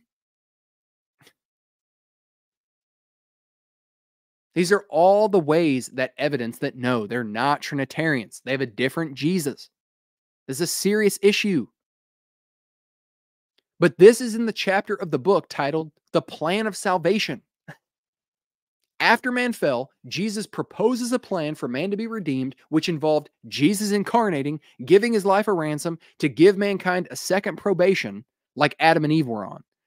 And then through the merits of Christ's blood and their obedience to the 10 Commandments, man could be returned to a position of favor with God, eventually returning to Eden. Sorry, Adventists, eternity is not a return to Eden. Nor are the 10 Commandments how one has favor with God. This is a false gospel and a false Christ. And just to further demonstrate that, yes, Jesus proposed a plan that the Father apparently wasn't already aware of, which is why Jesus was pleading. Spirit of Prophecy, Volume 1, page 47, same book. She goes on to say, Jesus bade the heavenly host to be reconciled to the plan that his Father accepted, and rejoiced that fallen man could be exalted again through his death to obtain favor with God and enjoy heaven. Close quote. What did she say 2 pages earlier was what brought favor with God? Obedience to the 10 Commandments, plus Jesus' merits. And this plan was accepted by the Father. That's not how Paul describes reconciliation, like we saw earlier. There are so many Christological issues with all of this. Very clearly, the Father and the Son don't share in the same knowledge. They have a level of separation at that level. That does not comport with the Trinitarianism. The triune God is not divided like this. But after this happens, now notice what she claims regarding Satan in his response to this plan, 3 pages later. Satan again rejoiced with his angels that he could, by causing man's fall, pull down the Son of God from his exalted position. He told his angels that when Jesus should take fallen man's nature, he could overpower him and hinder the accomplishment of the plan of salvation. Close quote. No, no, no. She didn't teach that Jesus was exalted to be made equal with the Father. She just repeatedly said that he was, and that after Satan tempted man in Eden, he rejoiced because he felt he was able to what?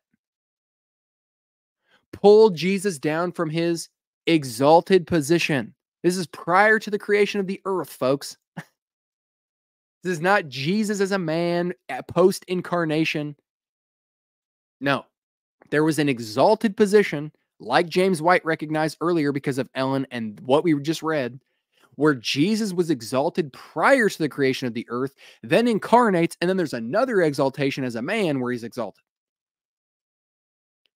This is after God the Father calls together the heavenly host to make the announcement and confer special honor onto Jesus, page 17, making him equal with himself. This is after Satan was jealous of this exaltation and wondered why he wasn't the one chosen to be exalted. Yeah, because he's a creature and Jesus is Yahweh. Jesus was never exalted to be made equal with Yahweh when he's Yahweh.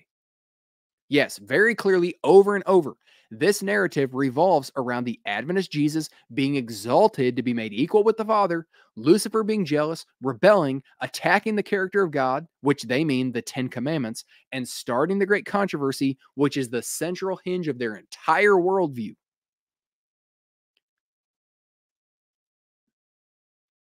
Jesus being exalted to be made equal with the Father is central to the whole paradigm. Yet it's not true.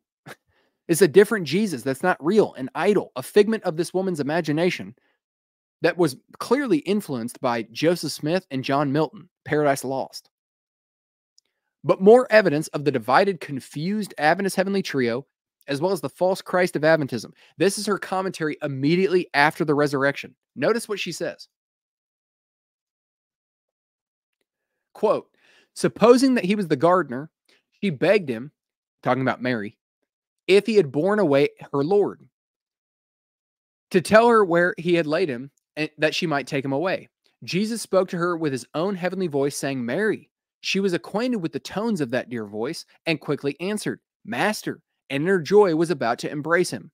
But Jesus said, touch me not, for I am not yet ascended to my Father, but go to my brethren, and say unto them, I ascend unto my Father and your Father, and to my God and your God. John 20:17.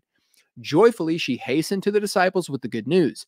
Jesus quickly ascended to his Father to hear from his lips that he accepted the sacrifice and to receive all power in heaven and on earth. Close quote. So after he resurrected, the Adventist Jesus didn't know if his sacrifice had been accepted. This is supposedly why in John 20:17, Jesus told Mary not to cling to him, because he didn't know yet if his sacrifice was accepted and if he was worthy of worship. So he secretly ascended to heaven and had to hear from the lips of the Father that it was accepted. Again, God the Father now has lips. He has parts. Because the Adventist Father is basically a man. But again, we see that the Adventist Jesus is not omniscient. Furthermore, Ellen White had an abysmal understanding of Scripture, because like we saw earlier in Romans 1:4, Jesus was declared to be the Son of God by his resurrection. Outside of the fact that Jesus himself said definitively that he would resurrect himself, his sacrifice was obviously accepted, because if it wasn't, he wouldn't have been resurrected. He would have been just like any other sinner that never resurrects yet, until Christ resurrects the fallen person. He would have remained in the tomb, and it would have been evident that it would have been evidence that he was a fraud. But the fact that he did resurrect proved he was who he said he was, the divine Son of God, the one whom the scriptures foretold of, God in flesh, who would come and establish his everlasting kingdom, redeem the fallen creation, and rule and reign supreme forever in all of the universe, all of creation. He would be supreme in union with his people forever. We didn't look at any of those verses, which we could have. All the various places in the Old Testament that talk about Yahweh coming. Yahweh's going to come and establish his kingdom. He's going to rule and reign with a dominion and everlasting kingdom that knows no ends. All of that stuff is then said in the New Testament about Jesus. Furthermore, Scripture knows nothing about two ascension events. Ellen should have cross-referenced more carefully, because Mary falls down and does touch Jesus at the same event that Ellen's commenting on, but not in John, in the accounting in Matthew 28. She clings to his feet, it says. It's very obvious that Jesus was saying to not cling to him because he was on a divine timeline. His ascension had yet to take place. He had to be seen by the eyewitnesses, etc. He had a schedule. He didn't just resurrect and it's like, oh, okay, woo. All right, now what? No, he still had he was on a divine timeline in the incarnation. Post-resurrection, he's still on a timeline. So he's saying, I haven't ascended yet. I'm on a timeline. Not, don't touch me. I have to find out if my sacrifice was even accepted. He wasn't telling them he's not worthy of worship because he hadn't heard if his sacrifice was accepted from the lips of the Father. Which is why most modern translations will say he told them not to cling to him. And the word cling has to do with holding in place. They were obstructing the agenda, basically. Not something about him lacking knowledge. But speaking of these two ascensions, let's not forget the Adventist Jesus had multiple second comings, too. The SDA Church's big focus is supposed to be the second coming. Look at this. Quote, in the days of the early Christians, Christ came the second time. His first advent was at Bethlehem, when he came as an infant. His second advent was at the Isle of Patmos, when he revealed himself in glory to John the Revelator, who fell at his feet as dead when he saw him. Close quote. So technically, Patmos should have been the third coming. The second would have been his secret ascension after the resurrection to find out if he actually was who he said he was. And then if you read I read from the Story of Redemption quote there, but if you read the parallel of it in Desire of Ages, she says, and then he returned into a sin-ridden world to see the disciples. Okay, well, that would have been his second coming. His third coming then would have been this visit to Patmos. So the SDA Church should be all about the fourth coming, not the second. As if it even needs said. Ellen G. White, arch heretic. Because she went so far as to make the silly decision to attribute her foolishness to God and violate the third commandment repeatedly. But to circle back around to our thesis, this was who God raised up to restore his church? That mess? We just scratched the surface. We didn't even talk about all the other subjects. No, the God of Scripture, his church never became totally apostate, needed to be restored. We're going to be talking about the preservation of the church here coming up quickly, because it's not just SDAs that make this charge. You've then got the inverse charge, which is often made by our Roman Catholic friends, Orthodox friends, that's what Protestants believe. When, no, that's not what Protestants believe. And even if it did, he didn't use Christological anti-Trinitarian heretics that didn't even believe in him to do that effort. Folks, you have modern SDA scholarship, such as Jerry Moon, arguing that the pioneers grew over time and changed, including Ellen White. You have the anti-heavenly trio proponents claiming that's false, which is why within Adventism, you have confusion at such a fundamental level as to who it is they even worship. But since they were too prideful and had to reinvent the wheel, claiming everyone else is just a dunce of Roman Catholicism, they ended up producing rotten fruit for decades now, a total mess at the fundamental level. When the SDA Church tries to tell us that they are the commandment-keeping church, no, you're not. No, you're not. You're kidding yourselves. You think, oh, look, see, we keep the seventh-day Sabbath, and none of them do, so they agree with 9. And No, you are kidding yourselves. You're kidding yourselves. They're a sect that uses Christian language and proof texts from all over the Bible to try and uphold the imagination of a woman from the 19th century that claimed to be in direct communication with God, who was also a product of her time. They have a false God even to this day. Both the pioneers and the modern day. You have two idols going back and forth, butting heads, which means they're in violation of all four of the first of the 10 commandments, which are all God-facing. They have an idol that they proselytize, a Jesus that was only a man while on earth, who was exalted to be made equal with the Father prior to the creation of the earth. That's not actually the Almighty. Because when they say the Father and the Son have the same nature, they don't mean equality shared in attribution.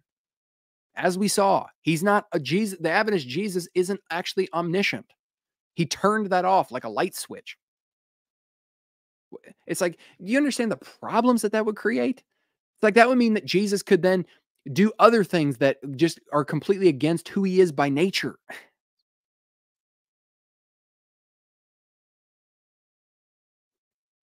They can't say this without saying Ellen White was wrong. That's the problem, which will never happen. So instead, they weave all sorts of theological webs and play a bunch of word games, hoping to catch as many unsuspecting flies as possible, who then get tangled in that web and can't see their way out. Which is why, in part, this platform exists. We are cutting through the SDA theological fog to make these distinctions more clear and to highlight the theological dangers of this movement to Christians. The general level of awareness has got to raise, folks. We got millions of people here on a dangerous pathway. Are all Adventists lost? No.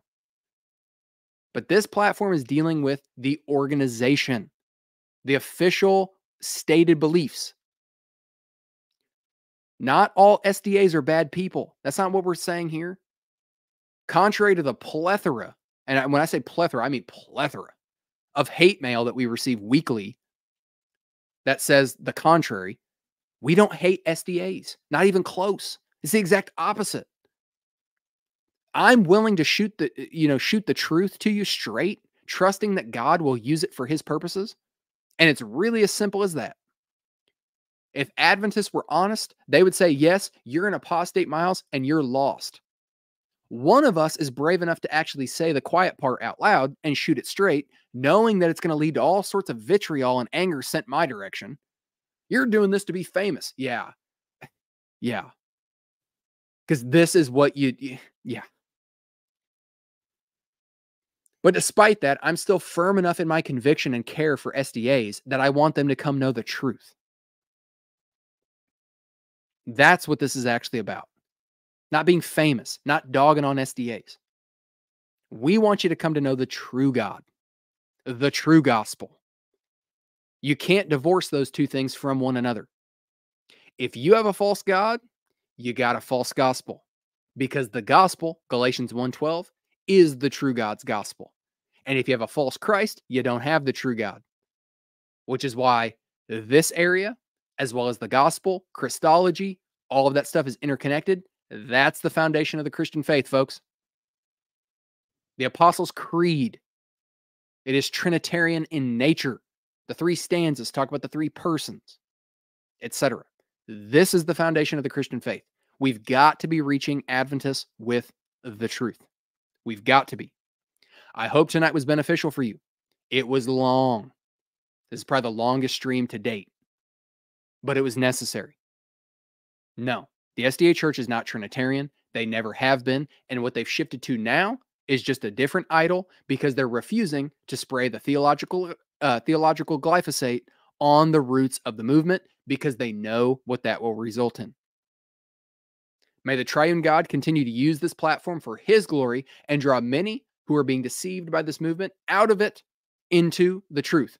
Just want to remind you guys, you can join our members section that is newly on the channel. If you just go to our YouTube homepage, there will be a button there that says join. You can click that join, get access to exclusive content. We will be adding more tiers, what they're called, various levels that you can join at that will have various perks, etc. Definitely check that out. Come connect with us. I want to get involved more with you all in the members community section on there, if you will.